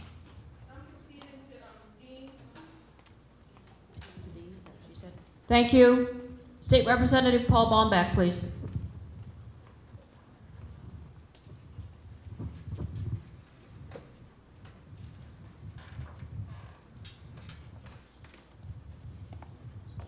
Good evening. Paul Baumbach, Country Hills Drive, one of the many single entrance exit neighborhoods in the city of Newark. Smart, safe, and save. Let's start with smart. Every weekday during the peak hour each morning, just 1 hour in the morning, 1 hour in the afternoon, 5,750 vehicles encounter these 2 intersections. 96% of them will be clearly better off with proposed changes. 96%. Even for the neighborhoods in question, they will be better off. At worst, 2 minutes more to leave in the morning, 3 minutes faster to come home in the afternoon. That is a net gain. By approving this proposal, you're making life clearly better for drivers and passengers of 5,500 vehicles a day, 96%. The cost-benefit analysis is overwhelming. The proposal is smart, very smart. Safe. We have a fire station within 1 block of this intersection. How much safer will our roads and homes be once we eliminate the daily gridlock that cripples these first responders? These neighborhoods are actually, it's faster for the volunteers to reach the station, faster for the vehicles to go to the emergencies and to return to the station. This proposal makes our city safer, especially for those who live in these neighborhoods which are served by this fire station. Save. Gridlock is an incredible waste. It wastes fuel, it increases pollution, it wastes time, a lot of time. The gridlock elimination enables 1,200 people, more when you consider the passengers, saving an hour a month, for some who will be saving a half hour a week by this. While you're hearing, thank you very much. While you're hearing tonight from many residents of these 3 communities, they will be better off. And 20 times as many people will be benefiting an awful lot. This proposal will save dramatic amounts of time for those who live and work and also come to the businesses in and around our city. The intersection is a serious problem, and the proposal is a serious solution. Tonight, please separate fact from fiction. While the passions are understandably high tonight, the facts are crystal clear. This proposal is very good for our city. It is smart. It makes it safer. It saves a tremendous amount of time for ourselves and our neighbors. Please make our city better by approving this proposal. Thank you. Representative Obama. Anna at 105 South Dillon, please. Is Anna here?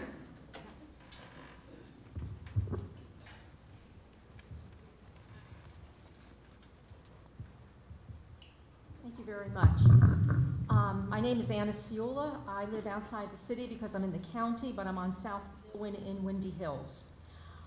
First of all, I'd like to say that the current situation on Library Road there and Cleveland Avenue and Woodlawn and all that is much better now than it used to be.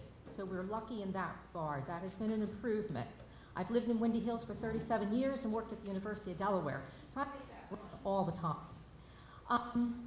Whatever happens with this, I probably don't have really as much at stake as other people do because I do live in Windy Hills, which is all the way on the other end of this problem. But the two things that have definitely come up because of all this discussion, which I think is extremely important and impacts on everyone, is speed on Capitol Trail. I do 35 miles an hour. I've been even known to put cruise control on to keep myself at 35 miles an hour when you're going down the slope, excuse me. Well, let me tell you, 35 miles an hour, I think the guy behind me is going to be in my trunk any second. And it concerns me if I need to stop because maybe the car in front of me is turning into their driveway. The Newark police tried to regulate it with the speed trap that they have near Anna's Way. And God bless the cops because they actually get out in the middle of the road and stop the speeder in the far lane to get them to pull on over. I think they're going to get hit by a car one of these days. Something has to be done about the speed. So I don't know what you do. Making it 25 isn't going to help. They're still going to do 50. But perhaps putting up more signs that say 35 enforced by radar along that strip might make people who aren't as familiar with the road think a little bit about doing their 50 and 60 miles an hour. At Anna's Way, I wait several extra seconds before I make a left turn onto Capitol Trail because they run the red light there all the time. And I am not exaggerating, okay? So I take those couple extra seconds to look both ways, which saves me and the car behind me because I do that. But it is a problem, the speed. The other thing is the icing conditions. Sometimes I go to Woodlawn because it is icy on Anna's Way and Dillon. And I'll go all the way up that way because of the ice. So if you decide to do this Florida T, try to do something about the speed and do something about the icing that does occur in bad weather on Anna's Way and South Dillon, because both of those roads are actually in the city limits and not in the county. Thank you very much. Thank you, Anna, for being here tonight. Timothy Ferry, please.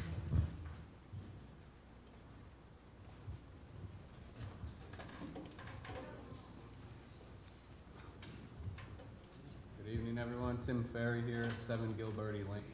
Gilberty Lane is the little cul-de-sac right off of Anna Way that everyone drives right past and doesn't recognize. We're 4 little houses in there, but we exist there. I have a 1- and 3-year-old children that I am raising here, and I think that this entire idea is bad for everyone who lives in the affected neighborhoods.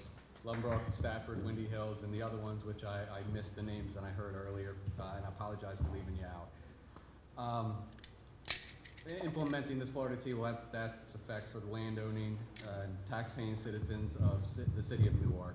Maybe the Florida T will produce a benefit for the traffic flow on Capitol Trail and Cleveland Avenue, but Can you please go close to the mic for me? Thank or you. maybe move it up a little, you're kind of tall. Thank you. Thank you. Maybe this will produce a benefit to the traffic flow through Woodlawn Avenue, Capitol Trail, Cleveland Avenue, but at what expense? To the detriment of the people who actually live here. The schematics and the YouTube videos put up on the task force website are not as accurate as the people who drive these roads every day, the people who are talking to you tonight. We know what it really looks like. We know that there's maybe 4 people who actually walk across the intersection there. They're unfortunate enough to risk their lives to do that. I don't know who you're trying to convince to come across with this crosswalk, or we're not interested in walking across to your car dealerships, and I don't think the students are coming over into our neighborhoods to look around. I don't understand the purpose of this. Possibly some incentive for the new hotel, possibly some incentive for Adler Creek, which I didn't even know what that was. I had to look it up. It's the townhouse complex that's wedged in between Chevrolet dealer and the Nissan dealer. Don't know why anyone would want to live in a row of car dealerships, but nonetheless, revamped by the city of Newark in 2015, I think, for somewhere in the teens of millions of dollars. When I drove through there, it looked about 50% empty. Maybe I'm wrong, but that's what it looked like to me. Don't know if this is some sort of incentive or amenity being offered in an effort to fill this vacant property that's occupied by, or that's owned by the Newark Housing Authority. Nonetheless, I can't find one proponent of this idea who lives in the negatively affected areas. Everyone, in my opinion, everyone who stands to benefit from this, who lives in the areas down Cleveland Avenue, Paper Mill Road, those areas, and even up Kirkwood Highway, they're not the ones who are 30 seconds, thank you. They're not the ones who are suffering from this. We are being punished to their detriment. It is absolutely not fair. I don't know the name of the guy, but there's an infamous Newark police officer who sits right there at Capitol Trail on Anaway every day and gets people. Ask his opinion about the safety of that intersection. You ever tried to make a U-turn there? It's impossible. I know you talked about extending or somehow making it possible. I don't see it working. There's about 3 cars or 4 cars that can fit in that U-turn lane. Please don't do this to us. Thank you, Timothy. Dean Moore, please.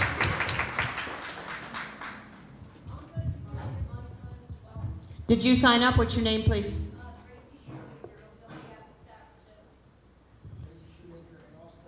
Yes, 9 minutes, Dean. Can I use your microphone? I don't want to get caught up there.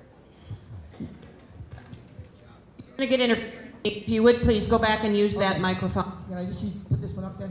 Why can I use this one? If the wireless microphones are too close together, you'll get interference. All right, can you turn this one off? No, this one's a good one. Dean, just we have available, please. I would appreciate it. All right, I'll just move back. How's that? Thank you. All right, so I'm here representing Stafford 1, 2, Lumbrook, and Crestwood Farms, and anybody else that lives in that neighborhood, even a bunch of people in Windy Hills. I'm the one who put up the sign. I'm the one who ran around and talked to people. You don't have anybody in our neighborhood that wants this thing. Nobody wants this thing. Now, I want to thank you guys for being here too, and I know you guys don't do this for the money. You do it because you care about Newark. You need to please use the other microphone, Dean. Can you It's hear me much now? more effective. Can you hear me? I'm sorry. Your time is ticking. All right. Please address council. All right, thank you. So anyways, thank you for being here. Appreciate you guys. Okay, where was I? Again, thank you for being here. Okay, I want to say that I have to read this at the nerves, so sorry about that, folks. And I like to be able to speak off the cuff, but I can't. All right, so here we go. All right, here we go. Secondly, I want to say that I thought it was obvious that this whole issue would have been put to rest because, we've had 2 meetings about this, and we also had a town meeting about this, and you can obviously see that we don't want this. Nobody wants this. The citizens don't want this. Okay, so I don't even know why we're here tonight. And I've talked to a bunch of council people, and most of the council people don't want it either. So you guys do a great job, and I don't think you're cut in on your work that you did. You guys do a wonderful job, but, I don't know. I think you should be working on something else. But anyways,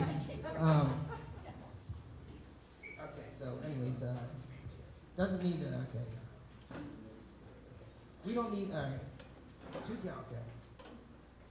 Okay, we don't want these changes. It's very, very obvious that the dangers outweigh the benefits. I need you to hold the microphone to your lips, or we Dangers won't outweigh the hear you. benefits. Okay. That alone should have been enough to abort this whole thing about the Florida pig.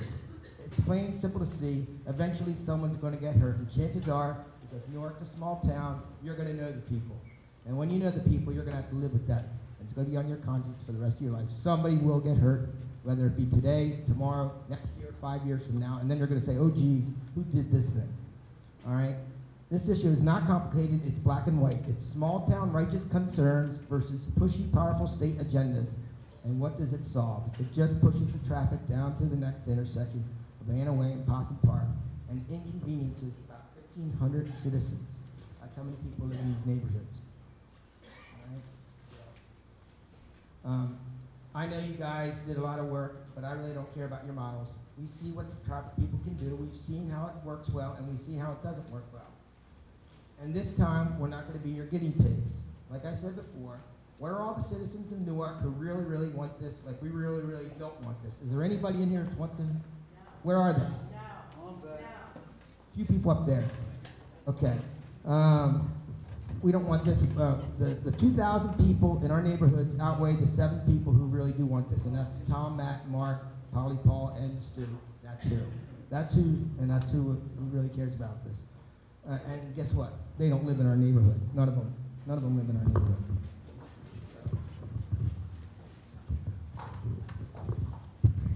So you want to look up there? I'm just thinking about it. Did they give me extra time? So up there, you can see that I already cross. I ride my bike all the time downtown, probably about 15 times a week. And right now, I can cross down there at the intersection because I know that one light is going to be red. And then I just tell those other people who are turning from Cleveland Avenue onto Library Avenue up towards McDonald's, I just tell them, I just put my hand up and say, stop, stop, because they're gonna come. And they see me, and then I can go. If they just put a red light in there for those people turning from Cleveland Avenue onto Library Avenue, going towards the McDonald's, there just should be a light there. That'd solve all those problems about those accidents. Just put a light there, say stop, and then when it's okay to go, give them a green light. When the out of the traffic's going green, then they can go green. Otherwise, that'll solve all those problems. You won't have any accidents down there. Everything's has been really good since Todd went and got those two left turns going on to Cleveland Avenue and the 2 turns coming out of Woodland. Everything's fine. We like it, and we're the ones that live here. And we don't have any problem with it. I don't even know why we're spending all this time. We've been here 4 times now. 2 council meetings tonight and a town meeting, and it's obvious that we don't like this. And you think it's great, and you think we're going to get more traffic. We don't have a problem with the traffic. We don't mind. I go here, I lived here 53 years, and I've been driving here. I got my license here, I did everything down here, and I live in Newark, and it's not a problem. All right, there's one thing that's obvious about this, and if you lived here like I have, like I just said, you'd have seen it. It's jockeying for position to get into the right, fast, non-stopping right lane. All the traffic from College Avenue, all the traffic from Newark High, all the traffic coming down Library Avenue from BJ's and Route 4, all the traffic from Melrose Road and 273 and Main Street, and the hotel traffic, they're all going to be trying to get into where? That right lane going straight up Crooked Highway. Already it's backed up. You can imagine if there's only going to be 1 lane, not 2 lanes going up Crooked Highway? There's only going to be 1. How are you going to get over there? Oh my gosh, I got to start thinking about this even before I come out of Newark High School. And I worked at Newark High School. I'm thinking, all right, how am I going to get that right lane so I can get up there? But I got to jockey in with the people coming out of the shopping center, and then all those other people, and they're all going to be trying to get into that right lane so we can go all the way down and go down the Crooked Highway so we can go up Newark. I don't know if it's going to happen. It's already backed up there, and then the people coming in over there from Melrose Road and down 273. I don't know how it's going to happen. They're all going to be jammed up in there trying to get in that right lane. And then what happens if it snows? Everybody's going to be in that right lane, and all these barriers are going to block the snow, and the snow's going to come over top of the barrier, and it's going to get in the way, and how are they going to plow the snow over across both barriers? I don't know how they're going to do that. It's just crazy. And that crosswalk, the only way you're going to be able to fix anybody to be able to do a crosswalk is if you get a crosswalk like they have up there by the YMCA up Crooked Highway. That's what they should have down there. A big crosswalk so you can get everybody across. Dean, please talk to council. I'm sorry. Thank you. Thank you. All right, so anything else, anybody else want to add while I'm up here? They're not permitted to do that, Dean. Please to council. All right. But I think I've got all my points. But I do appreciate you people. I know you do it. You're tiresome, and you don't get paid a lot of money, and I appreciate you being here. But these are our citizens, and we really don't want this. And it just seems silly to me, and it seems silly to everybody here. Even though you think it's going to benefit Newark, it might benefit them. But you know, we've already made the sacrifice for us coming down there. We used to be able to take the 2 rights coming down Cleveland Avenue onto Crooked Highway, and we'd get in there really fast, and we'd be able to get through there. But now it's only 1 lane, so we have to. We gave up the. We gave up that for you guys, so the people going up towards McDonald's and all the people coming down Paper Mill Road who want to go and get off, go on 273 and get on to 95, they can go that way. So we did that. We made that sacrifice for you guys. Now we only have 1 lane turning left on the Crooked Highway, and now it's going to jam us up again. Now we're going to be, again, punished again with this Florida T. And I know you guys are mean well, but this isn't for our neighborhoods, and it's not for Newark. Anybody else? Thank you. Thank you for your time, council. Appreciate it. Thank you. You can just set that microphone right on that chair right there. That would be great. You follow direction, Dean. Do the students at Newark High School follow direction? Some do, some don't. Yeah, you better check.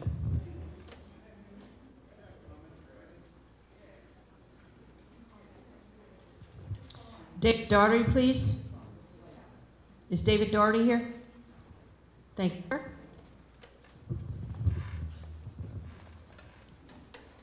Good evening. My name is David Dart, and I'm a resident of Windy Hills. I'm not a city Newark resident, but I've been trying to keep an open mind through all this presentation and the description of how it's all going to work. You guys have done a great job presenting it, and thank you, council, for supplying this opportunity to us.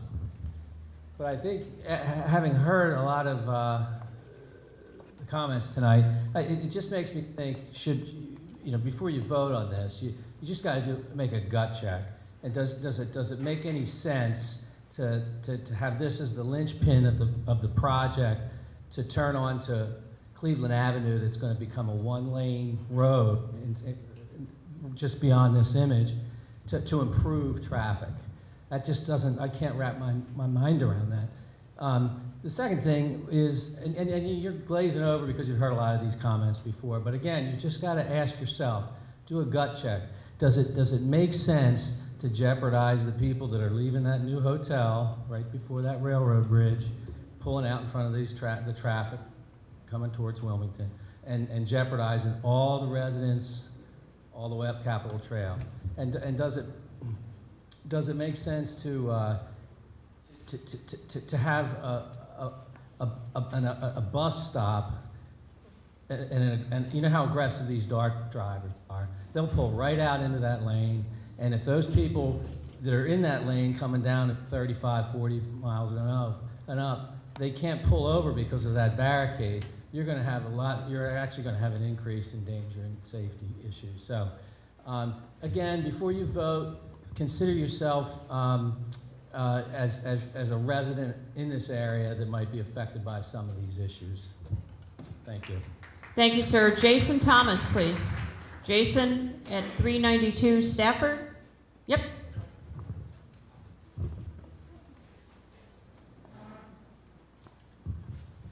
City Council, thank you all for giving us this opportunity to speak out against this. Not great plan. If we're talking about safety, then the safest thing, in my opinion, from someone that goes out this exit every single day, putting a light at Cleveland Avenue that would say no turn on red when Windy Hills is coming out, and the same goes for basically opposing traffic. So that's usually where these accidents occur from. Cutting us out from the whole area doesn't really help anyone that I can see. All of our property value is going to suffer, and it's not really going to be a big improvement on traffic by improving traffic flow by 100 seconds, which is a minute and 40 seconds. That's not that impressive. It's really not. Finally, this will definitely speed up traffic, which would help move things along quicker. But as DelDOT stated, the way they're going to prevent that from speeding up traffic too much is to create concrete barriers that would make drivers very uncomfortable driving through there, so then they're likely not to speed. I don't know how making drivers deliberately uncomfortable is helping the safety of anyone involved. Thank you very much. Thank you, Jason. I'm now going to open it up to anybody that did not sign up that would like to share comments. I will only request that people come to the podium and say something different. We've heard a lot of comments tonight. We're approaching 2 hours of public comment, which is fine. But if you want to come and say something other than what's already been said, please raise your hand. In the far back, gentlemen, yep.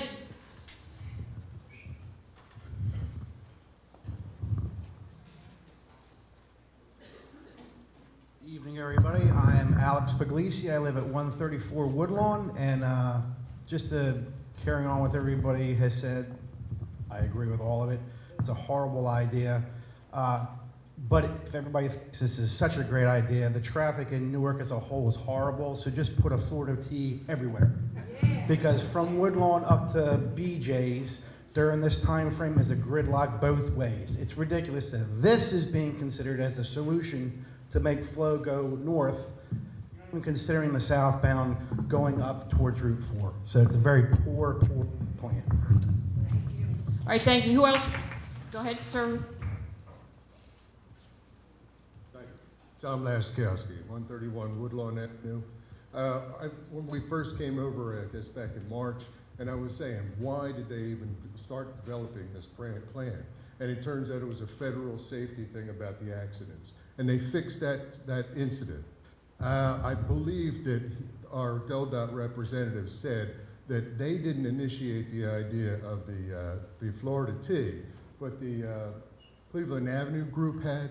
All right, well, this young lady that spoke was saying it had a lot to do with a crosswalk down here by the low-income household.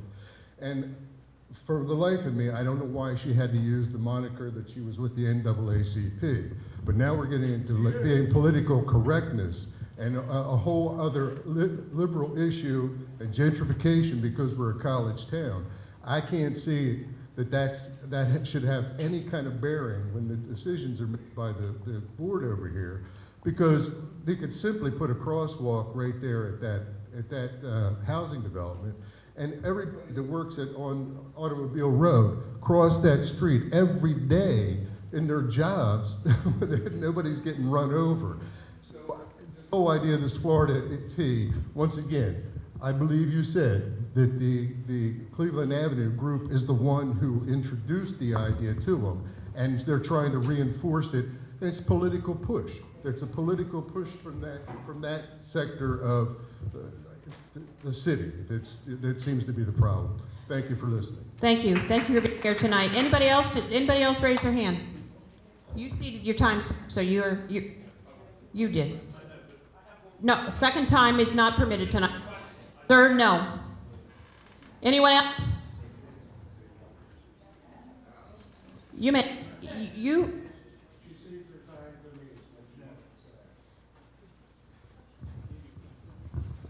Bottom line is that we all know Adams Way is an ice bucket during the winter. We need your name, sir. Oh, I apologize. Joseph McGinnis, 6 Orchard Avenue, Lumbrook. All I see here is we're taking fender bender accidents and moving them into a high-speed accident. You're going to have this merger point here, which is like up in Marrows, New Jersey, and where cars just smash into each other, and I always call it, you're at the gladiator arena. Because they're coming in, they're all trying to merge in one spot. You're going to have that as a crash zone, and you're going to have it as backing up the whole system. Thank you. Thank you. I'm now going to close it to public comment. I'll bring back to the table here. We will, we'll get a microphone first, then we'll get started. We can go ahead and start with this one. Councilman Moorhead, you may begin again. Thank you.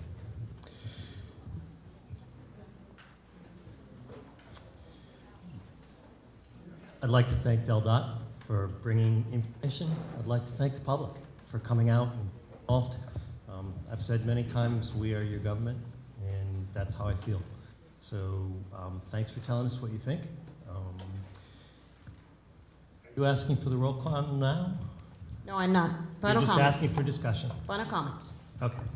Final comments. I have not been swayed from my earlier position. Councilman Clifton? Thank you. You know, I think there's been a lot of great points made here tonight. And I do feel that what is being suggested here does put an undue burden on the neighborhood. We are a community. We're a community of people. We're a community of residents who love living in Newark. We have some of the greatest trails in this region going through the city of Newark. So we're a community that encourages walking and getting out of their cars and so forth. But yet I look at just taking the issue of the crosswalks. I know what it's like being stranded on a traffic island. As many here at the table know, I'm in New York a lot. City. I know what it's like to be standing out in the middle of probably 30-mile-per-hour traffic, and it's not a great feeling. I darn sure don't want my grandkids to be doing that. And in order to make this work, you have to shorten the cross time.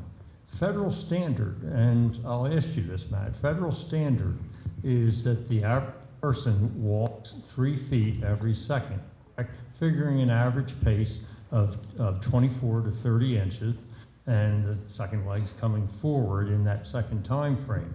So this is what, a 45, 50 feet wide intersection.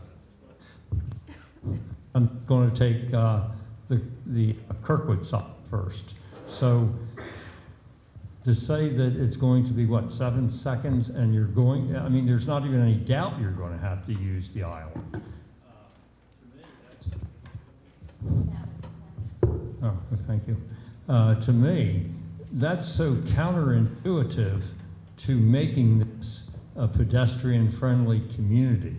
And it does get worse down Alder Creek. Now you have children that are going to be standing in the middle there because they have no choice, because to make this work, those the crosswalk's designed for something less than what I see is better standard.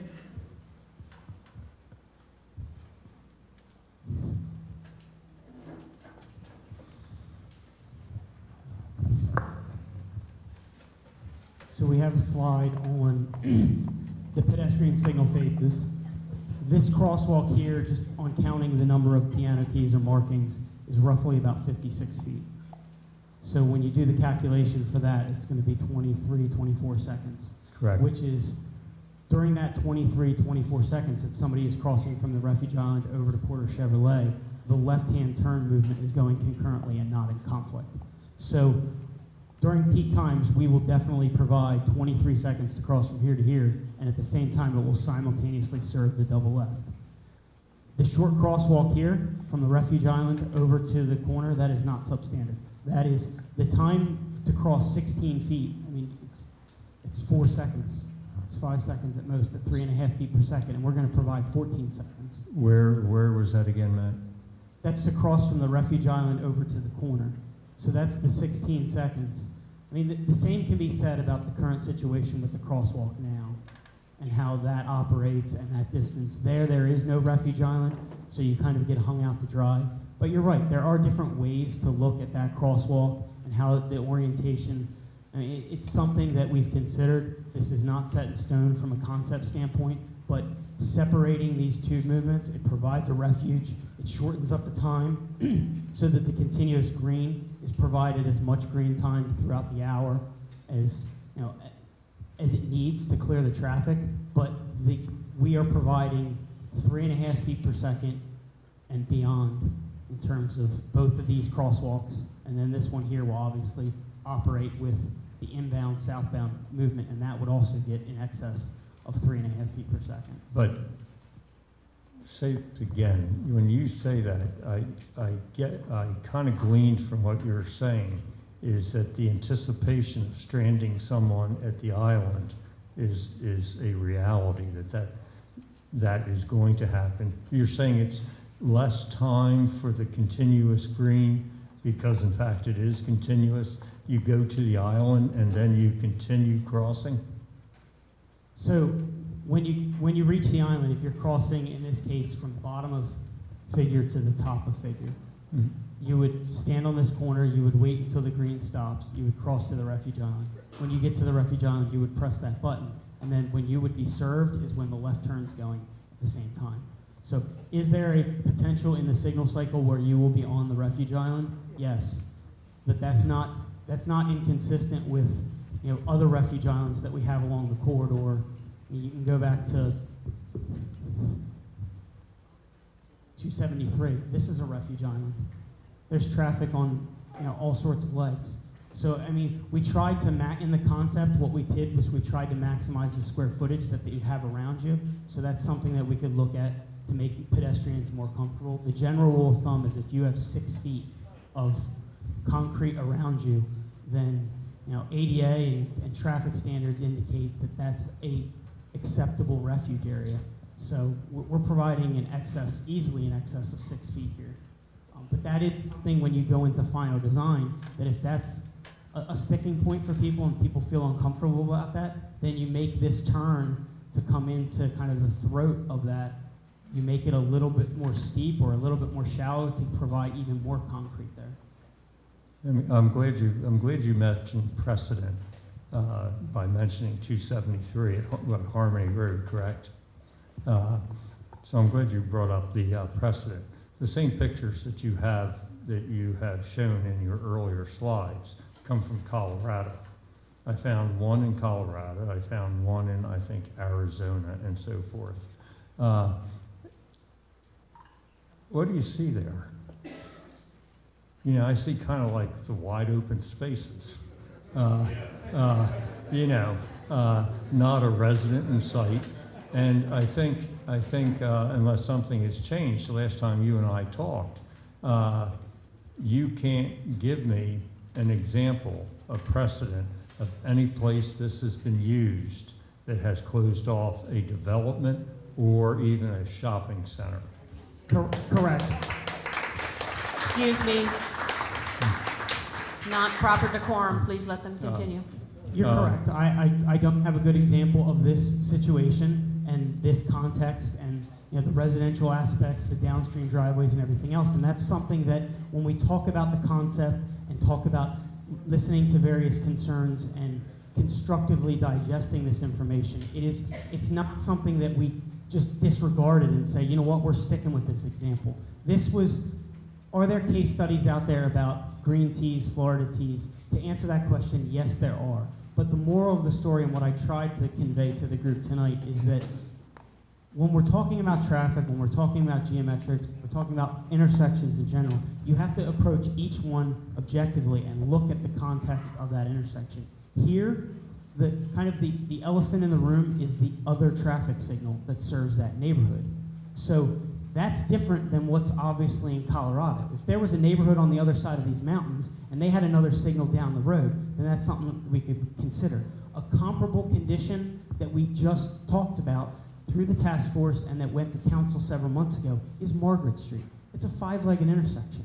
We problem solved that.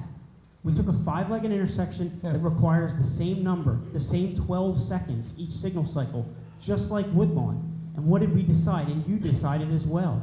The state, the city, we all said this made sense.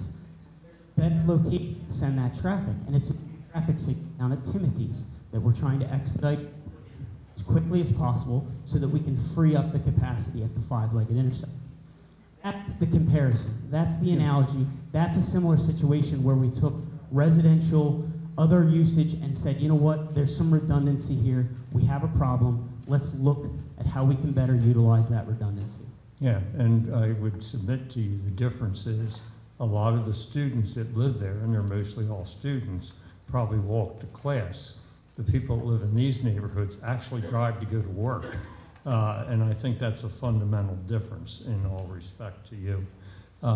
You were there, last week, week before, when you kindly gave more hours than you thought you were going to give up to talk to one of the neighbors. The neighbor asked that we could have a police officer out there, and he's clocked the traffic for about 20 minutes. And Bill was talking about the 71 miles per hour. I know that's a fact because I know the person that was involved in that. It's been years ago, but it was 71 miles per hour along there. While we were there, and I'm sure you remember, the lowest speed was 33. The average was 38 or 39. And where we were standing, you weren't even at the crest of the hill or the turn. We were on the upside of that. High was 45 miles per hour. Before we even got to the crest of the hill, will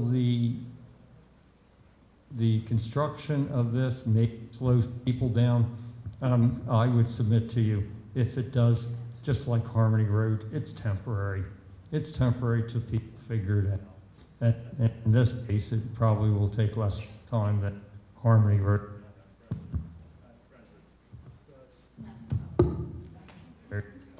I have friends that live along Harmony Road, so they could speak a little better to this. But I think the most telling thing that was said, you talked about the driveways. And what was the term? Random breaks. Am I correct in that? Was that the term that was used? So I will choose my terms carefully and not completely geek out. It's obviously a late night. So right now, several of you, I will acknowledge wholeheartedly that you have a predictable gap in traffic. ever since May 2015, you can see the back of the platoon come through and go, you know what? There's my safety valve. I can come out of the driveway. And I will not dispute that. I'm not here to argue things that are very obvious, and Michael, we had a good conversation about this as well. But the end result from a projection standpoint, a simulation standpoint, and just crunching the data is that we will be back to a random arrival type of scenario that was present prior to May of 2015, where you don't know, because we don't have the halt of traffic for 40, 50 seconds, it's not as predictable as it is presently. So what we relied on, and in processing that information, we said, okay, we're now stepping backwards from a driveway gap standpoint. When we made that change in May, it was better for certain aspects downstream. So then we looked at the crash data that corresponded with that pre-2015 condition. And right now, based on the information that was reported, there weren't these glaring red flags that stood out. And then the numbers in themselves, from a gap standpoint, although you're going from a more predictable random event to a really random event, the numbers aren't exponentially worse. They're comparable to what they were. So it's not minutes of delay. And the boat example, I'm sorry who said that, but the time gap that's required for a boat and to back in and everything else, you can't see that far down the road. So you don't know how long that gap is. You don't know when to accept that gap and to go, all right, I have enough time to back in my boat. So those are the things we processed kind of on the fly and said, you know what, these numbers make sense to a certain extent, and we're going to trust the math, we're going to trust the simulation, we're going to trust the science, and we're going to rely on, okay, what were the safety impacts prior to that? So that was the thought process that we went through on the driveway gaps. Yeah, I guess just the term random, I kind of interpreted it wrong as good luck with that. Dean, are you a stats guy? I mean, dude, it's a Poisson arrival. So it's from a statistics standpoint, it is literally, a random event. We don't know when you're going to leave your house, hop in your car, and drive down the driveway. It's a Poisson arrival. It's the same. If it was a generator, a factory that had shift work, that's not random. We don't know when this gentleman here is going to leave his driveway. And it's not random in that we don't have control over it. It's just statistically and mathematically. It's a random event that's rather infrequent, fortunately.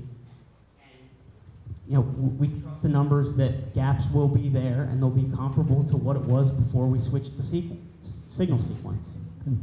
Well, one thing that I can say proudly that no one else at your table or even at this table can say, I lived in Stafford for 15 years. I came up and down and away. I've seen the backups as it exists. And I don't know if the gentleman that spoke earlier from Gilberty Lane lives at the house that's right at the jug handle, but I don't think I would want to live there. Like it was said earlier, I buy a house based on what I see at that moment in time, knowing that there are other events that can affect the quality of life.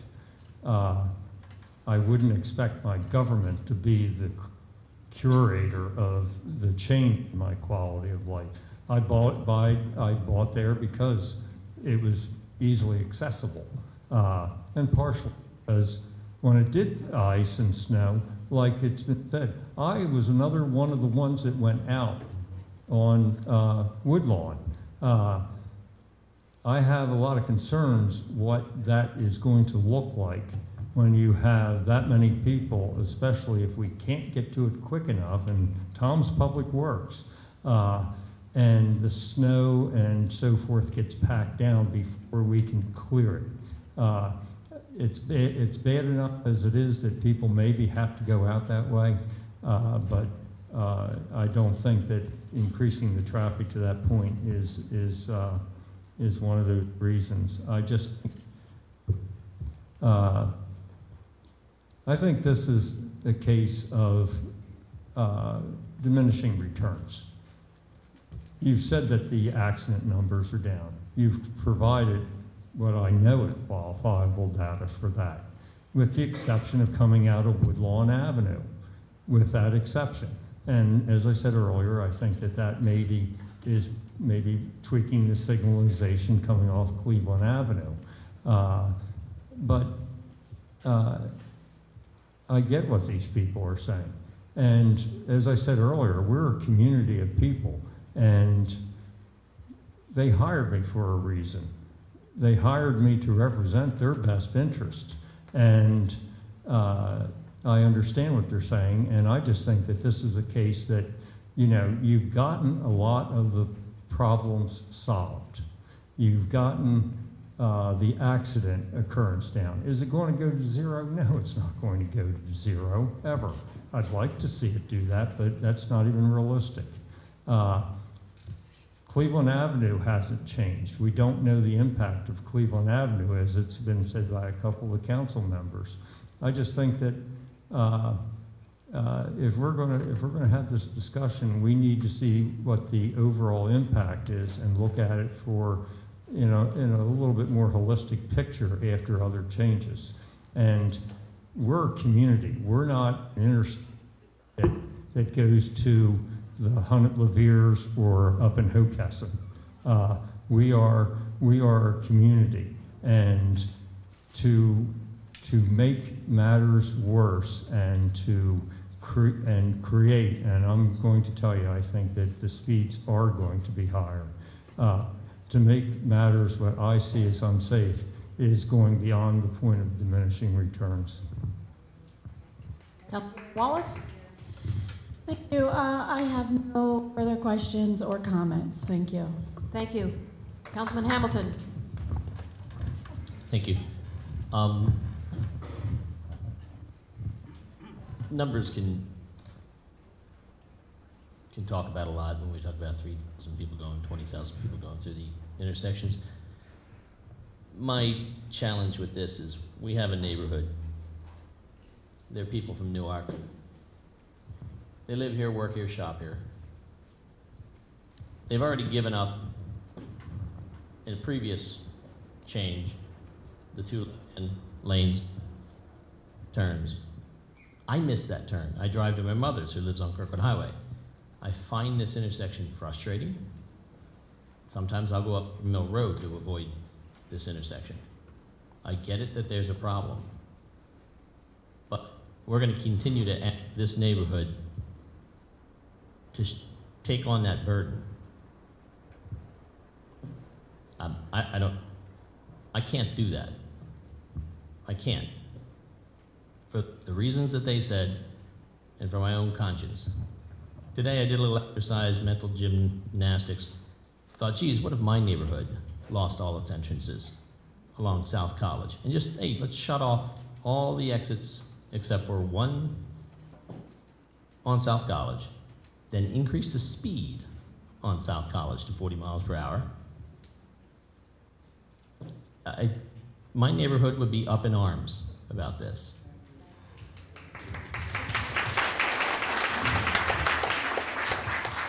There's got to be a better way to solve this, and I appreciate the work that everybody's done.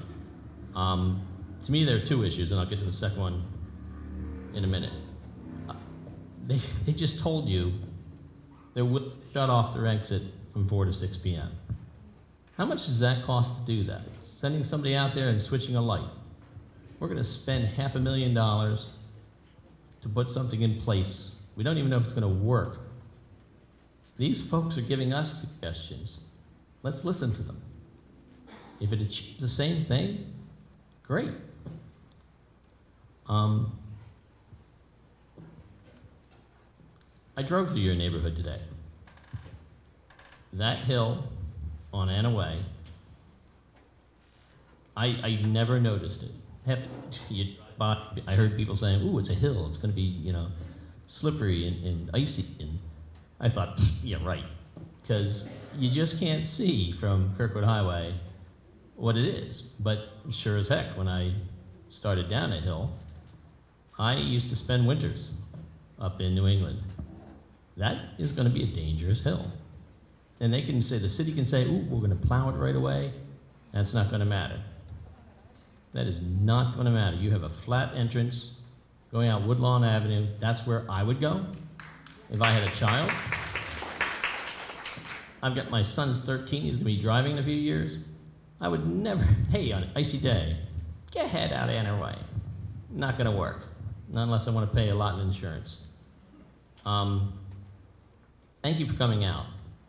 I appreciate everybody's point of view in this, and you know, look, we got elected to serve you folks. I'm in a different district, I get that, but if people start tearing us apart by district piecemeal, we lose Newark as a community as a whole.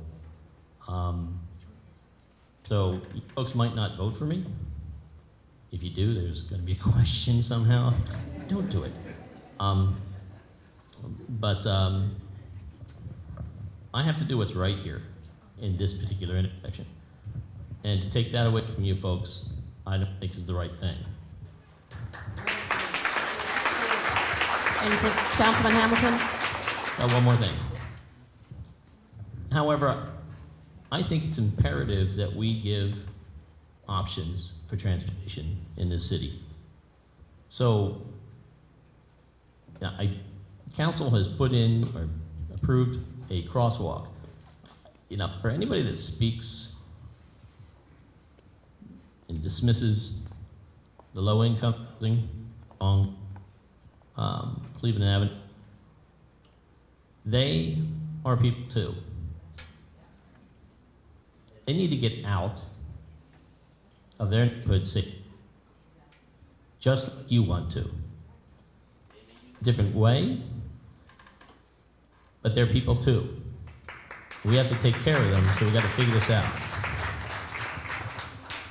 That's why I asked earlier if we can decouple this. Somehow we got to get it done. We had put in a crosswalk, approved it. Things changed, thought it came back, but we're going to take care of that. But we're going to also take care of you.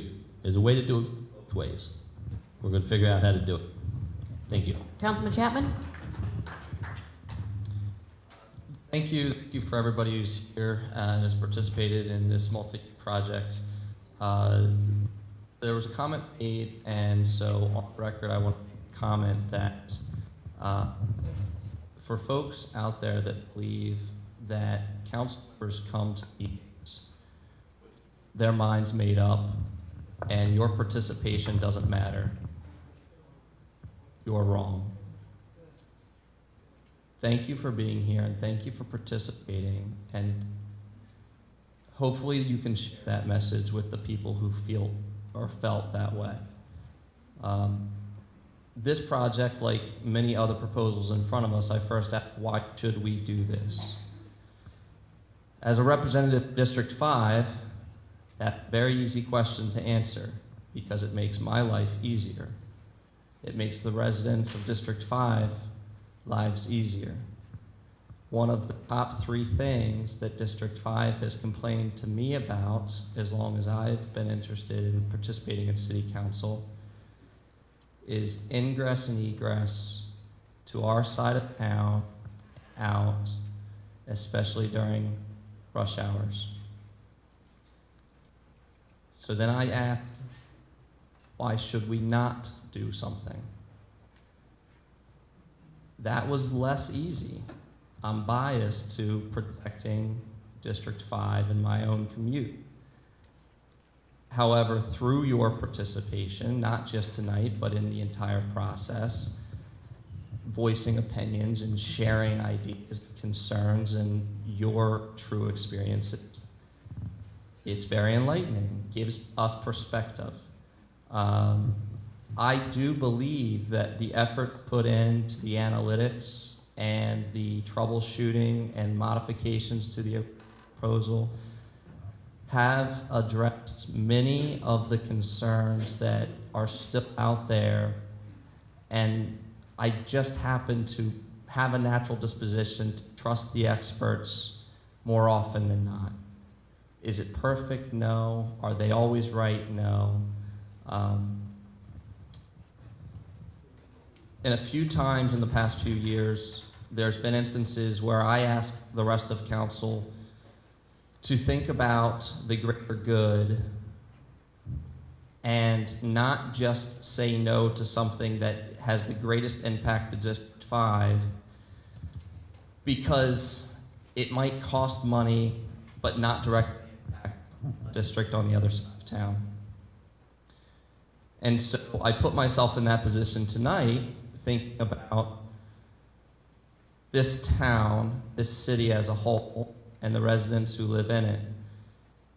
I do believe that the Florida T, in combination with all of the other Cleveland Avenue improvements, would have been incredibly innovative and improved traffic flow for the greatest good. Representative Bombach referenced 96%. That's hard to ignore, but I've always thought about hard decisions in two ways. The greatest good, which is very important, and to do or not to do something at all costs. The data center was something that didn't seem to make sense at all. I only reference that because it was so confrontational.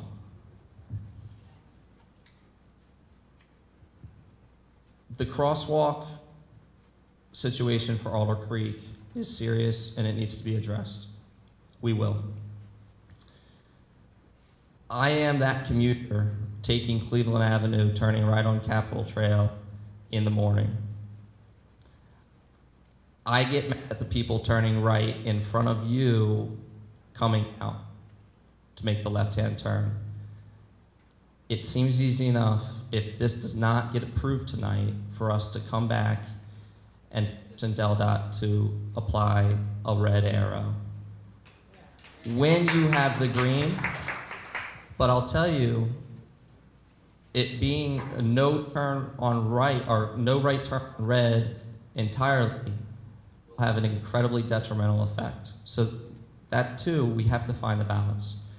Those are my comments. Councilman Markham. Thank you, Your Honor. So, lots of emotion in the room tonight.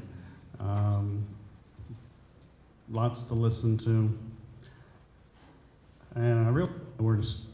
So, just some things. I guess I'm not supposed to talk tonight. A lot of work has gone into this, and I think there's still more that could be done. But, you know, to vote against this, and I'm not saying which I'm going to do, there's task force, there's DelDOT, there's the traffic police, there's Aetna, and frankly, my district. But, because they're looking for relief and don't have the traffic light exits that you do. But they're also looking to hurt you, okay? They're looking for help. I'm sorry? I don't think I would come out based on the attitude in the room. So anyway, Dean, but my point is they're not looking to hurt you, they're looking for relief. And if you look at the Cleveland Avenue Task Force recommendations that have already been put in place to help the rest of the city, they are all in District 6. They have already taken parking, the traffic's going away, the lanes are shrinking. They're all in District 6. So they kind of feel a little put upon too. So 3.5 years, right guys, before this would affect? So I'd still like to look at a time of day, some type of gating system, what comes in my mind, because that would provide the most benefit to the most people and hurt the least number of people. As for the sidewalk, I seem to remember that Cleveland Task Force had an alternate suggestion should the Florida T not go through. Do we have that available for discussion tonight? we don't have slides, unfortunately, and we apologize for not having slides on that. I mean, the information about Alders Creek and that crosswalk is on the website for the task force as a whole, but the general consensus there was that if the Florida T does not go through, then we're going to have more of a queuing problem on Cleveland Avenue. So the investigation will be to find a way to relocate or mark the crosswalk farther west on the corridor and use a warning treatment as opposed to the Hawk. Right, so move it further west. And that was already approved. And actually, when you look at the neighborhood, Alder Creek neighborhood, most of the housing is actually on the western side. There's only the clubhouse towards the entrance to McKees Lane. So if you can make the grid work, you could bring a sidewalk directly out of the housing section to Cleveland Avenue. The issue with doing the Hawk signal at the intersection without the Florida T is that there's no, because of the intersection delays, we'll have to carry the double turn lanes past where that refuge island would be. So there would be a refuge island. So you'd either have to walk the whole way across the street with no protection. That's the only option, or take 2 lanes out to put the refuge island in. So that's why the Hawk signal at the intersection was tied to the. Okay, I just remembered that there was an alternative. So anyway, back to which I made earlier, that is, let's find 3.5 years. I will modify this to hurt the least number of people, but still help the most number of people. Thank you, Your Honor. All right, you're welcome. I will now entertain council either making a motion regarding the Florida T or giving direction to staff. Council Clifton, this is primarily in your district. Would you like to entertain a motion, please? I got it.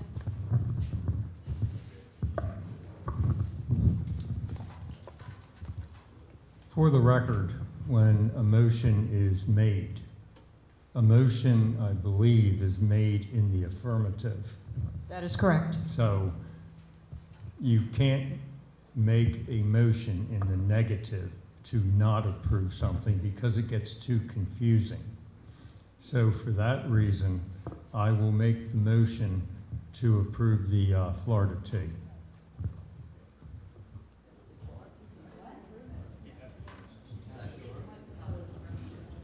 Please be quiet. Thank you.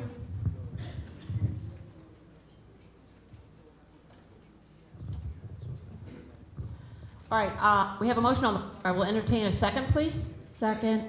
Second is Councilman Wallace. We will take a roll call vote, please, beginning with Councilman Moorhead. District 1. Please just state yes or no. We don't need a reason this evening. No. No. Councilman Clifton's a no. Councilwoman Wallace. Yes. Councilman Hamilton. No. Councilman Chapman. No. Councilman Markham. Yes. And Mayor Sear is a no. Motion fails.